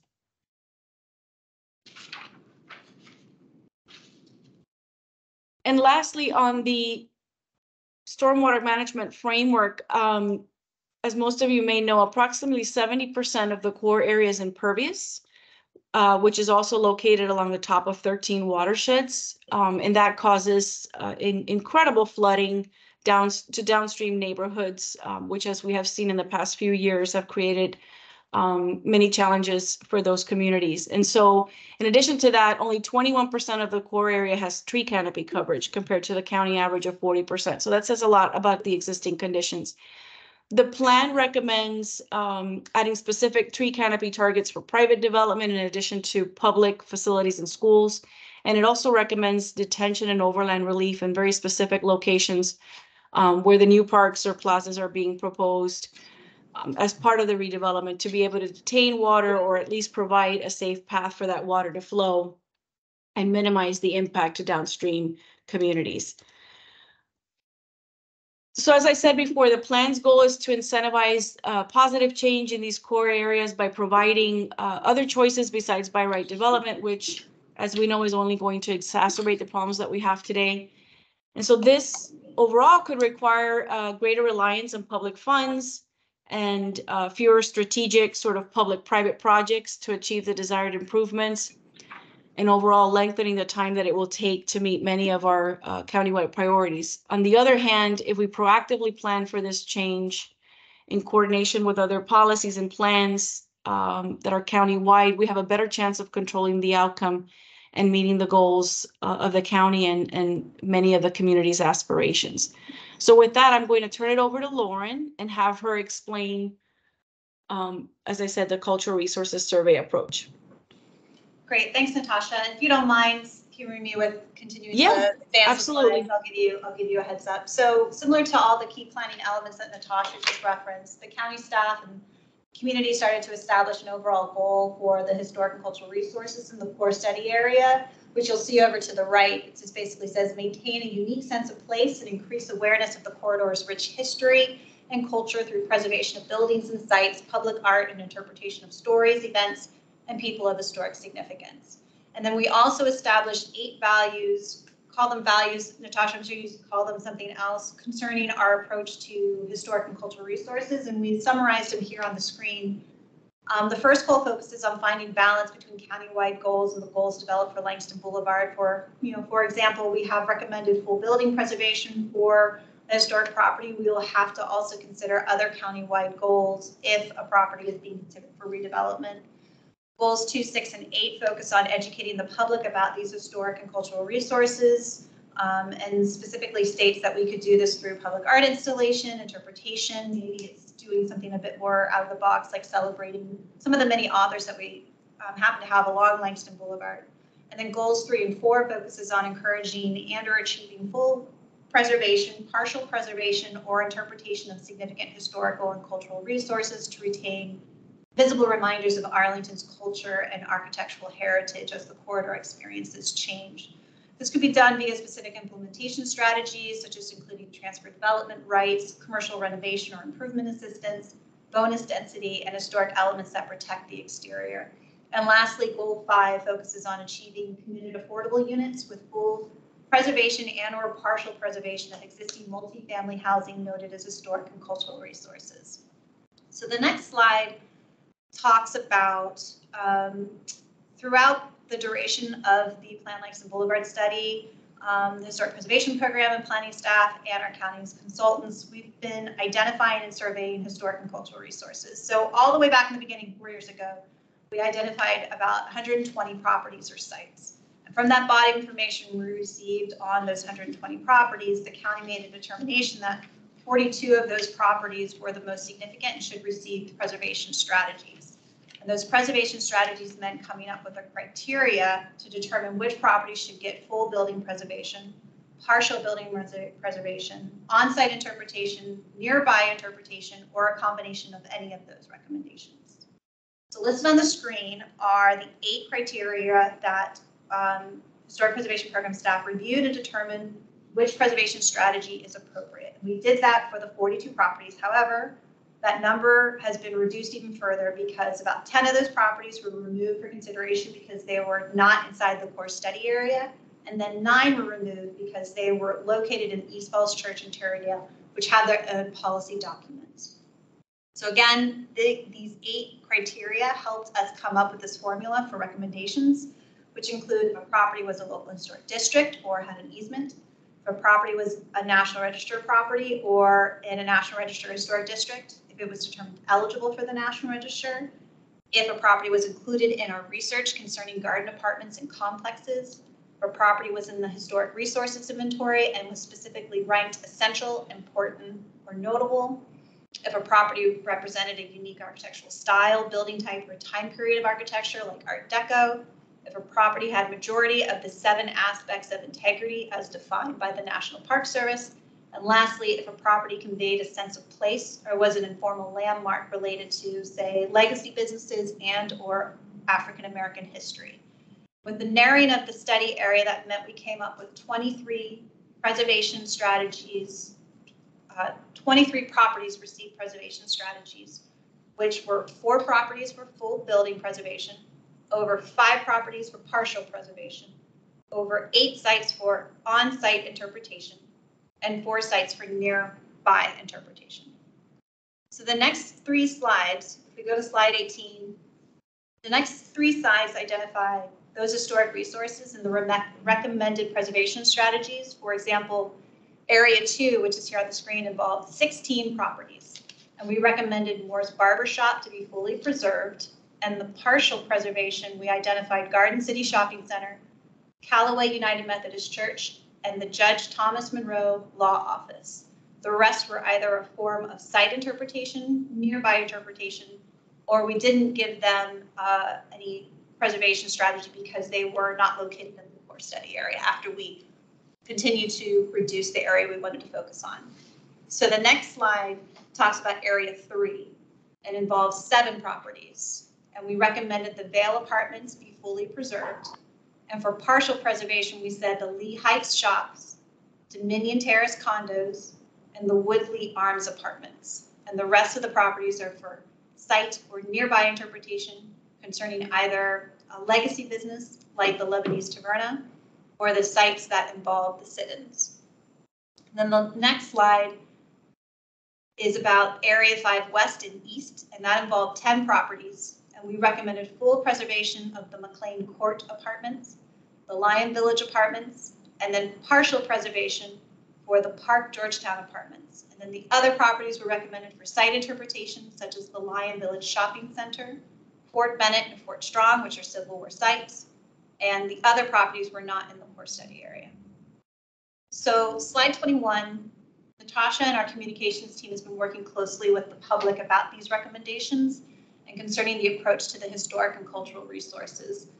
The public has wanted a better understanding of what these preservation strategies mean, and some of the property owners have requested to be removed from the preservation recommendations, such as Callaway United Methodist Church, which we recommended for partial preservation or site interpretation.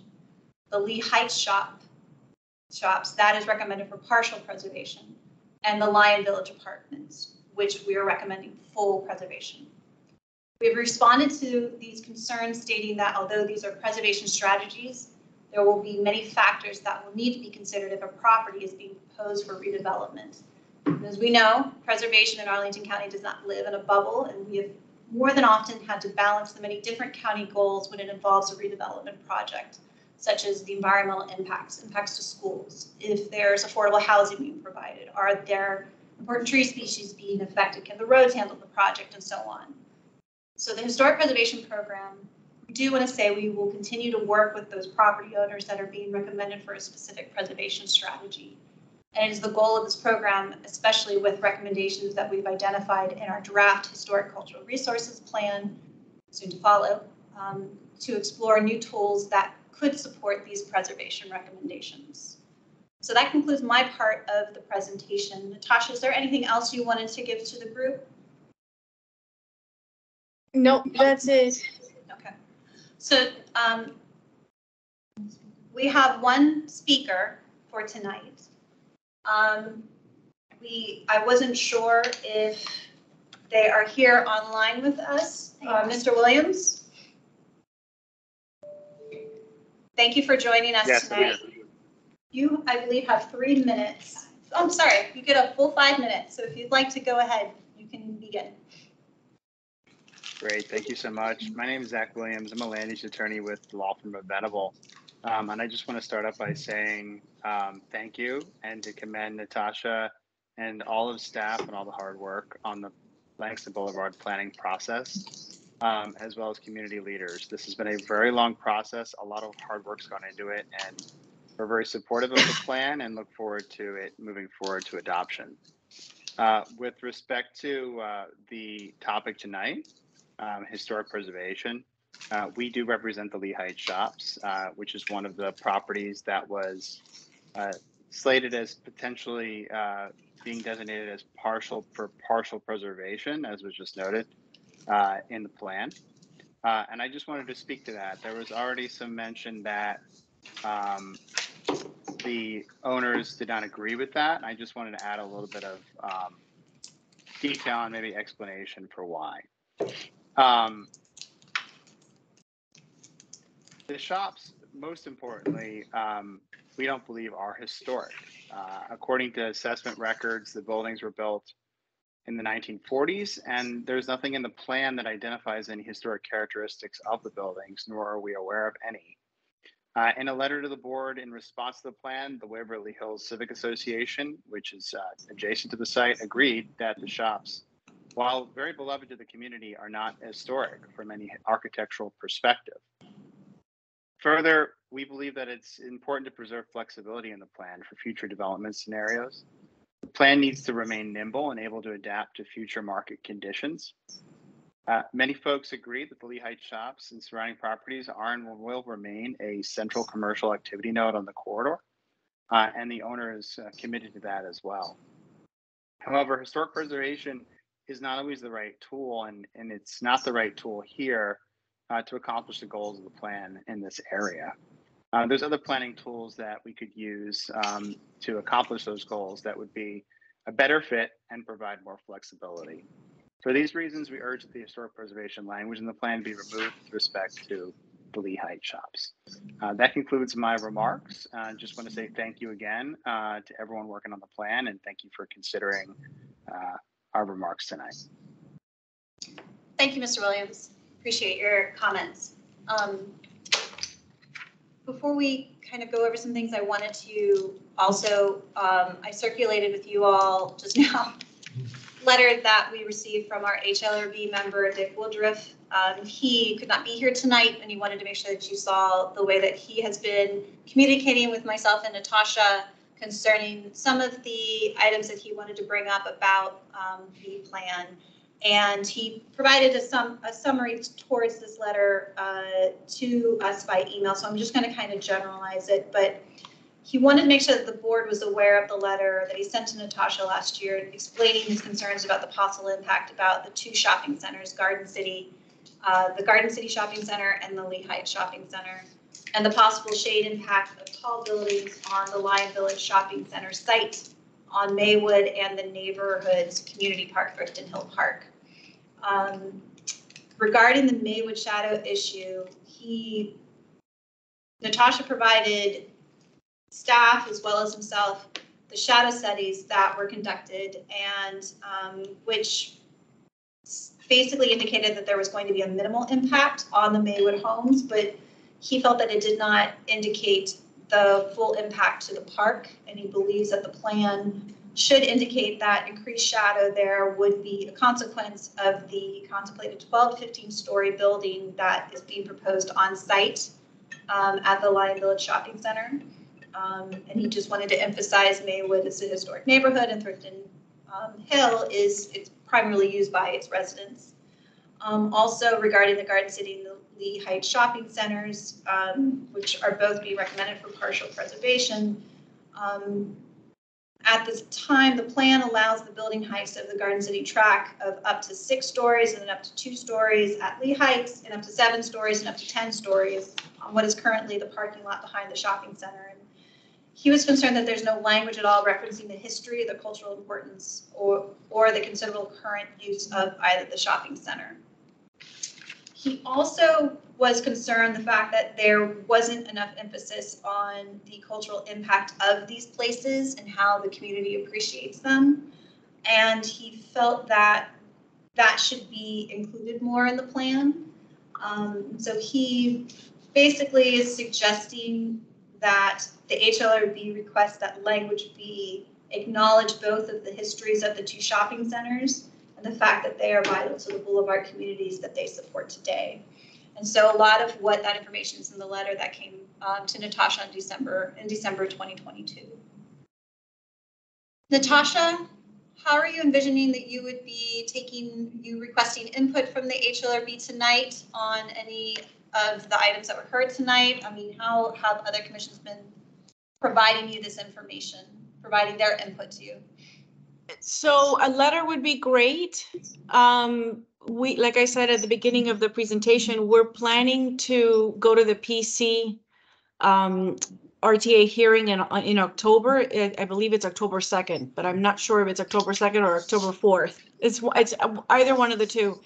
And then followed by the week later, with the county board RTA hearing. So if your board could provide comments in written form, prior to that, that would be great. We're submitting our staff report on I believe it's going to be the 28th, which is just a few days prior to that meeting.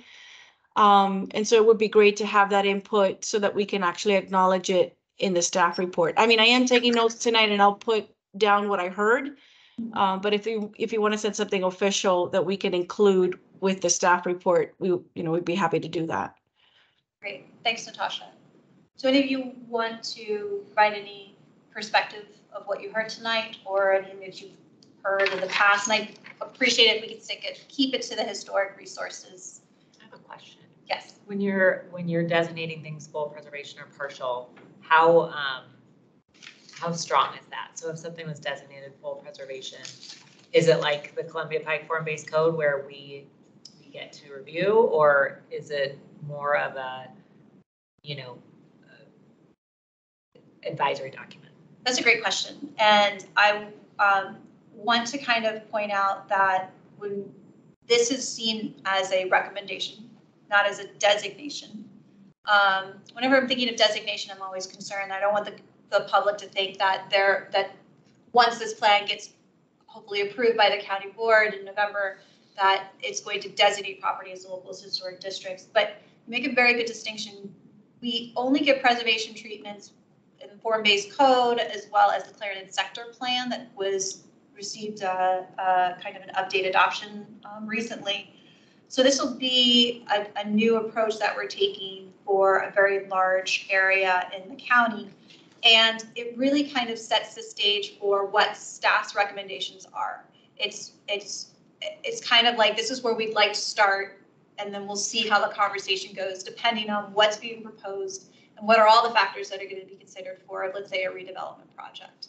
So for example, if we have a historic property where we've made a recommendation for full building preservation, but let's say it's in a part of along the corridor where we desperately need to have affordable housing, that's going to be weighed in to figure out how do we balance the both, and if can we even do that. And so it really kind of confirms that we will have a place at the table when we're having those discussions. It would also, I'm assuming, Natasha, that it does also mean that the HLRB would be a part of a review, but it might, again, be similar to what we've seen tonight. There's not a motion, there's not an approval. It's more of they are part of the process for when things are being reviewed and are made public. And that's how the HLRB can provide its input. And usually that tends to be being a part of the review process through the site plan review process, as well as letting the county board know what are the pros, what are the cons, do we support the project, or are we concerned because, you know, we're seeing too many things taking away from the balance, and maybe we feel historic preservation is not getting its fair share at the table. So it kind of starts at a certain point, and then we figure out what will work, but it always depends on the project. So if what's being recognized for potential preservation is the value that this commerce provides the community, is that the aspect that gets preserved, or is it the entire structure? Like, could you, within the recommendation, is it just to provide that function to the community, or the entire building? That's a good question. And that's where you kind of get into wanting to leave that flexibility, because if we're too focused on exactly what we need, then that might prevent any change from happening, and that might not be something we want. So we wanted to kind of leave it open so that the developer can kind of figure that out. But usually by that point, staff has also been involved in trying to figure out what could work. So if it's partial preservation, let's say, of the Garden City Shopping Center, let's say we're talking about that. That's a good question. If partial preservation is what we have for that recommendation, we'll figure out to see, could we maybe do facade preservation, or is it trying to make sure that there is an affordable way that local businesses can utilize? Is that more of the importance? And that's something that we would have to talk about. That would also be the time when we would highlight the history of those sites. I know that Dick is wanting to have more suggestion to the history of some of these properties in the plan, and I do appreciate that, and I always love seeing history in it. But typically in these documents, we don't tend to do that. We don't tend to give history write-ups of all of the properties. However, I will also say there's been many different variations of Plan Langston Boulevard study, that there are previous reports that have history on some of these, but now that we're getting to the meat of what we need the county board to bless, that's starting to kind of go away for this purpose. I just wonder if, please correct me if I'm wrong, because I'm not sure I completely understand. I like the idea of having things flexible and letting the developer take it, but I also see that developer could take it any direction, and a future board could take it any direction and use it as an ironclad way. It could be manipulated both ways, potentially. So I just wonder if it would be helpful to articulate exactly what we value about each of these shopping, whether it's access for the local entrepreneurs, whether it's just having commerce in that space, whether it's even just the shape and size of them, or if it's literal facade preservation. I'm not exactly clear what it is in each of these, because if it's not historic property, then it's kind of hard to argue for keeping bricks and mortar there. But again, the contribution to the community is essential, and I grew up here and love these spaces, and I'm sure people want make sure they're available. No, those are really good points. I'm glad you brought that all up. And all of the properties that have the preservation strategies, they are all seen as historically significant. But that is going to be something that the community, I would hope, during the site plan review process would determine what those would be. Okay. And yes, I think it is a good suggestion though, to kind of emphasize what is the importance. But then again, let's say we don't see a redevelopment project for 10 years, and let's say all of the businesses are gone, and that's no longer, like, there's always that conundrum that we've kind of see where you have things like, you know, a Little Italy or Chinatown or those types of things. We're preserving, you know, that architectural history, but maybe we aren't able to save the businesses. So we have to kind of figure out, I think, per project, what is important for that particular site. So makes sense. I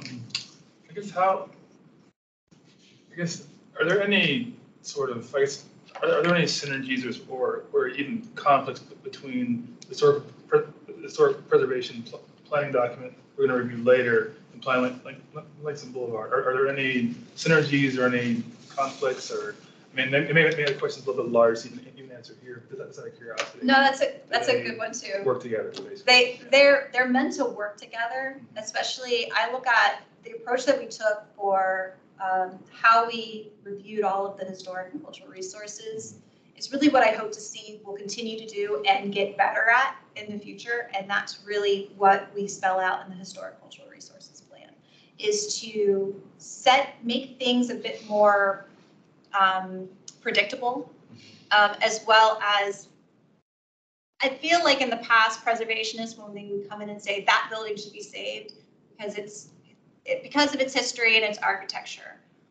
A lot of times the public still wants to understand why, or how did you come to that, or how is that building, it seems very similar to that building, why is that one okay to keep and this one isn't?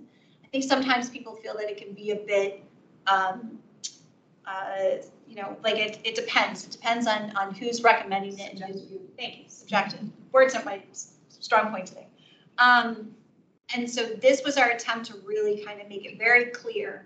This is the criteria that we chose. And I'm hoping that we'll continue to do that as we continue to look at different properties that we want to kind of spell out and look at and understand more of. Because I think it can be challenging to explain to people your property is historic because of this.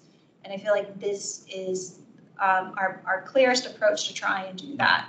And so I really see what we're seeing in Plan Lifestone Boulevard to be what we're going to see in the future.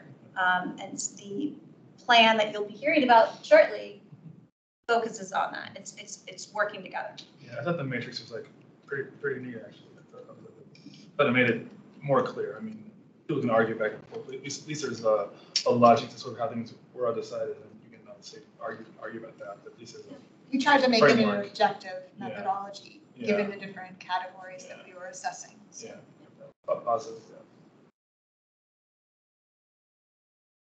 Well, Natasha, I have your date, September 28th, and I can help with coming up together with summarizing how this discussion went, so that can go into your staff report. That would be great. Yeah. If anybody else has anything that they'd like to point out, please let me know before September 28th, and we can have a discussion to see if you all would like to have a letter to. I think because this is such a big sector plan and it's been going on for so long, I think it would be important for the HLRB to at least say a statement. Well, I would just say too, I think your recommendations are really, well thought out, and I agree with them and stand by them. So I would, stick to, what you did and stand up for the buildings that you pointed out, and not, let people take away from that, because I think we should remind the property owners that this isn't, putting a historic preservation overlay on your property. I think this is more saying we value your property, and it shouldn't be that big of a surprise. I think they aren't big surprises. And And I'm glad that Mr. Williams was able to provide a public comment, and Natasha and I will continue to have discussions to figure out how to respond to the public as they are presenting these concerns. And as we all know, ultimately the county board will be the ones who will be adopting. So we've made our recommendations and are working with Natasha to see if we can keep those recommendations as they are, or if there are needed to be further tweaks. I'll keep you all posted, but it's still a work in progress, even though Natasha, you're coming close to the end of it. Yeah. Well, thank you. Great. Thank you, Natasha. Thank you. Thank you Thank all. you, everyone. Bye-bye. Bye, Ryan. Take care. Only come up for air.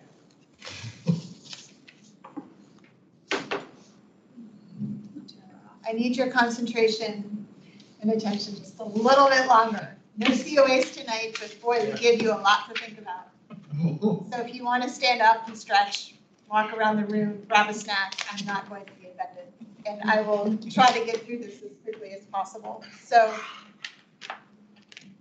as you'll recall, back in April, we first presented the initial draft of the Historic and Cultural Resources Plan to the Commission, along with our preservation consultant, and we walked you through the different sections of the document. We hit the highlights, and you had questions and answers, which we addressed. Since that time, we've completed a really robust public engagement period, and we've analyzed the feedback that we received both from the public as well as internally, and we have made revisions to the draft plan based on those comments. And so a recommended draft was released in August, in the middle of August of this year. And we are asking for tonight I'm planning to give you a brief overview of what has happened to date, because I think a few of you weren't at our April meeting. I'll highlight just a few of the main changes that have been made to the draft plan. And then at the end, we do want to ask for the HLRB's formal support of the recommended draft. And as a reminder, the original plan, which is an element of the county's overall comprehensive plan, was approved by the county board in December of 2006. And so this planning process marks the very long and overdue first update to that plan. And before I dive into these details here, I just wanted to thank each of the members of my team, Lauren, Michael, and Serena, for all of their help getting us this far. This has been a multi-year process, as you can see by the timeline here on the screen, and it's been a very heavy lift for our team, but it's such an important process for us to have gone through because it really is going to guide us for the next decade. So with that, here's a quick summary of the planning process. On the left, you can see a lot of the milestones that we've already completed from the beginning of this process in 2020 all the way to where we are here in 2023. And we've been working a lot, as I said, this year on the public engagement aspect of the plan.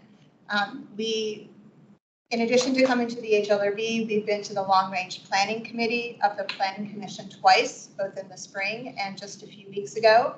We've hosted 15 different pop-up events across the county, one community open house. We've had digital materials online, including a story map, some really cool cultural heritage videos, as well as online feedback opportunities. So we've received a lot of public comment, and I hope that by now you're all pretty familiar with what is in the plan. And in terms of what's to come, so again, hoping to get the HLRB's official blessing this evening. And then just like the project you heard for Plan Langston Boulevard, we are also on the exact same timeline of trying to do a request to advertise to both the Planning Commission and County Board in October, and then adoption in November. And in addition to all of that, we're also working behind the scenes on an implementation framework, which is going to show how we are going to implement the plan, both in the short term and the long term, and that will guide us as we do our work.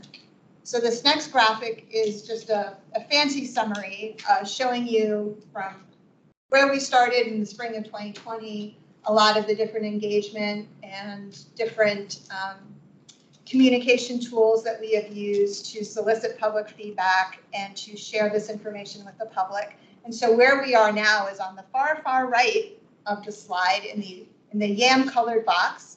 And we are nearing that finish line of the formal public hearings and the formal adoption.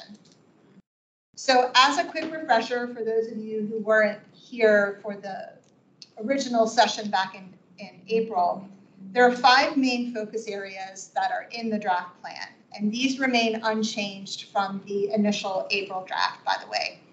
So the main goals and objectives are centered on building an inclusive understanding and support for Arlington's history, people, and places through community engagement, encouraging financial and other benefits of preservation through incentives, integrating historic preservation with other county policies and priorities, as well as addressing the importance of cultural landscapes through expanding our partnerships, improving regulation processes such as creating new tools and preserving new types of resources, as well as establishing an archaeology program for the county. And lastly, expanding and improving both the historic resources inventory, or the HRI, and other preservation-based technology and information systems that we use. The forward-thinking actions and goals that are presented in the plan will allow our program to advocate for more meaningful preservation through increasing our partnerships, as well as by offering more flexibility and incentives into our standard preservation tools. We are also proud that the plan provides recommendations to preserve and interpret an inclusive collection of histories and resources for future generations. We developed equity aspirations for each of the goals in the plan to describe how these achievements could advance inclusion, diversity, equity, and/or accessibility. Next slide. So between April and June, as I said, we requested community feedback on the initial April draft, and we spent the spring and summer analyzing that feedback and making some minor revisions to the draft. These changes are reflected in what we're calling recommended draft that was released in mid-August. And so this is just a quick summary of what is different between the 2 versions. We added locations of historic resources and neighborhood reference points throughout the plan. This was a helpful recommendation from the Long Range Planning Committee, in fact, and we agreed that adding this additional information would further educate readers about historic places all throughout the county. We also strengthened the connection between the historic built environment and the natural environment by adding several references to the county's different biophilic initiatives. We likewise made several clarifications throughout the plan, including providing additional context to certain sections of the Statement of Historical and Cultural Significance. We recognize county transportation projects as a partnership opportunity in the future. We explained the size of the proposed neighborhood heritage district within the regulation goal, and we also updated some section titles in the plan. We also clarified some terminology, particularly the term character and how that was used and defined. And we defined it more in a preservation lens of historic character, architectural character, and character defining features, as opposed to the more general reference to neighborhood character. We also added a disclaimer statement in the full historic resources inventory table that's at the back of the plan that states that the table contains the raw current data as the county board had approved it back in 2011. We did not change any street names. We did not indicate which buildings have since been demolished, which ones have since been protected, because we wanted to reinforce the need why an update to the HRI is so important so we can get that information current. And we also opted against adding more maps and historic content into the plan because we felt this could have resulted in just too much detailed information in a plan that really is intended to be aspirational. And so we do reference having more maps and historic content available for the public in several of our plan goals. And something we're very excited about is the graphic in the upper right corner of this slide. We updated the icon in our segment of the comprehensive plans wheel. If you remember before, it originally was a tablet icon that either looked like a marker or a gravestone, depending on what you thought it looked like. And so we decided to update it, give it a fresh new look, to have it better reflect the broader work that our program does. So it does reference architecture. Those are like the cluster of buildings at the top. It also references, it's a little hard to see from here, but it's like a vessel to represent archaeology as well as a historic marker to represent interpretation. So in conclusion, there's just a few reminders and next steps to remind you. And if you haven't already, please read the plan, sit with it. There's a lot in there. There's a lot of, I think, creative solutions to consider. We also have an online comment form that is available online until October 1st. And these are for comments from the public that will be sent directly to the county board for them to consider as part of their deliberation. And there will be several opportunities for the HLRB to continue to stay involved. We would like to request at least 2 HLRB volunteers to attend the Planning Commission and County Board hearings with us this fall. And at each meeting, the HLRB will allow to make remarks. So we would appreciate the support on that. And then lastly, we're here to answer any questions or comments you have. I know the hour is getting a little bit late, but we would like to request that this evening that the HLRB make a formal motion in support of the recommended draft, as well as submitting an official letter that we could then submit as part of our county board report package that both the Planning Commission and the county board will review. So with that, we are happy to address questions, comments, concerns.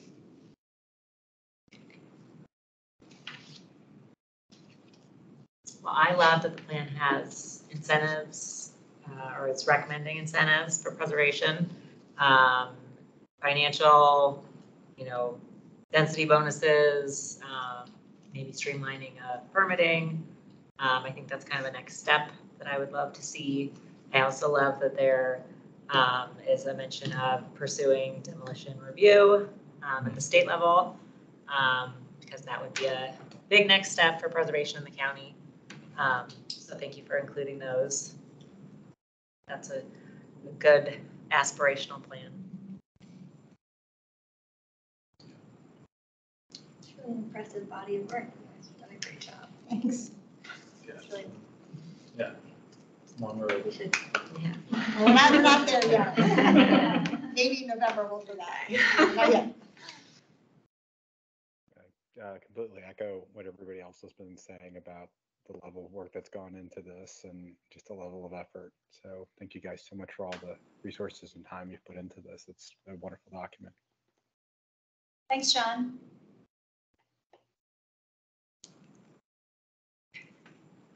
What are the updates in terms of the biophilia connection, sort of with the county, sort of goals on that? I haven't read that, to be honest with you.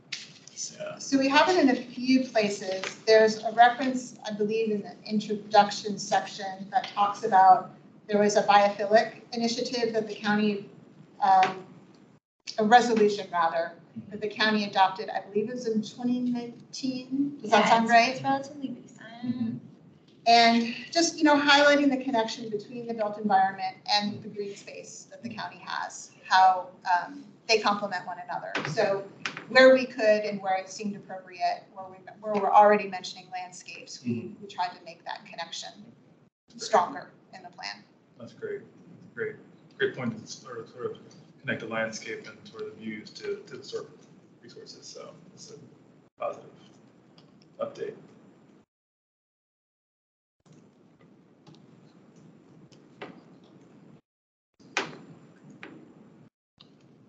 Any other questions? Try to answer. Do we know when is the Plan Commission meeting? Do we have those dates yet, or They're not confirmed. Most likely it will be either October 2nd or October 4th, which is DRC night. So we should find out in the next week which agenda will be on.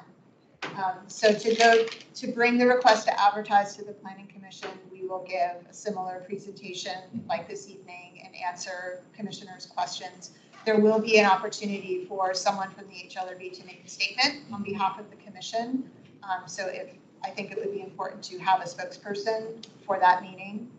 And then for the county board meeting, think it's either the. I don't have my sheet I think sheet it's either either. October 30th. For the RTA with the county board, it's either October 14th or the 17th. Correct. Right, right. So the 14th is a Saturday, the 17th is the Tuesday, and we have not gotten confirmation yet if we'll be on the consent agenda or the regular agenda for the request to advertise. If we are on the consent agenda, none of us need to go. If it's on the regular agenda, then we will make a presentation formally, and at that time, it would be helpful to have an HLRB spokesperson. So we can definitely keep you, Mr. Chair, informed of the dates as they're confirmed for us.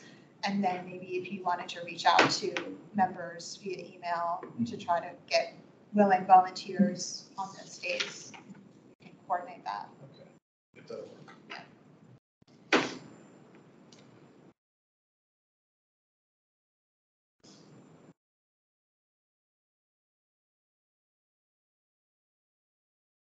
Any other questions? No, it's been a long night, but. Do we make a motion to? Yeah, nothing else, yeah. Make a motion, yeah. All right, so I move that the HLRB recommend approval of the updated historic and cultural resources plan, recommended draft as submitted. Seconded. Third. Third, fourth, and fifth. Exactly. Please call the roll. All right, so Mr. Aiken, Yes. Mr. Davis. Yes. Ms. Foster, Yes. Ms. Meyer, Yes. Ms. Myers, Yes. Mr. Wenchel. Yes. We'll take it. Unanimous, great. Yes. All right, so I think very, very last, we had time for a chairman's report and a staff report. We do not have anything else to share. Yeah. I don't know if you had anything else you wanted to The share. chair's report, I mean, just that we definitely do need support, sort of HP staff and also more importantly, the plan itself as it goes before the planning commission and the board. So I'll be reaching out to people to offer support at the meeting. So that's my only thing offered tonight. Otherwise, it's pretty late. So Yeah. And we can also help if anybody wants to do it but isn't sure exactly what to say. We can also kind of assist with giving a summary, and if there's certain areas that you prefer to highlight, we can work with you all as well. And Serena sent around, I believe, earlier this week, a message to all of the commissioners that included some of the web links. So if you wanted to look at the project page, if you wanted to watch the video recording, which is like all of 5 minutes that walks you through the basic overview. If you wanted to watch any of the videos, there's like a one-page flyer about the plan. There's lots of materials available on the website. So feel free to use those and share those if you think there are others in your circles who would want to come out to support the plan or might be interested in what the plan is trying to accomplish. So. okay, well, with that, the meeting is adjourned. All right. Thanks, everybody. Thank you, everybody. Thank you. Thank you. Thanks, John. Thanks, John. Good night, John. Yeah. Good night. Good night. Guys, I'm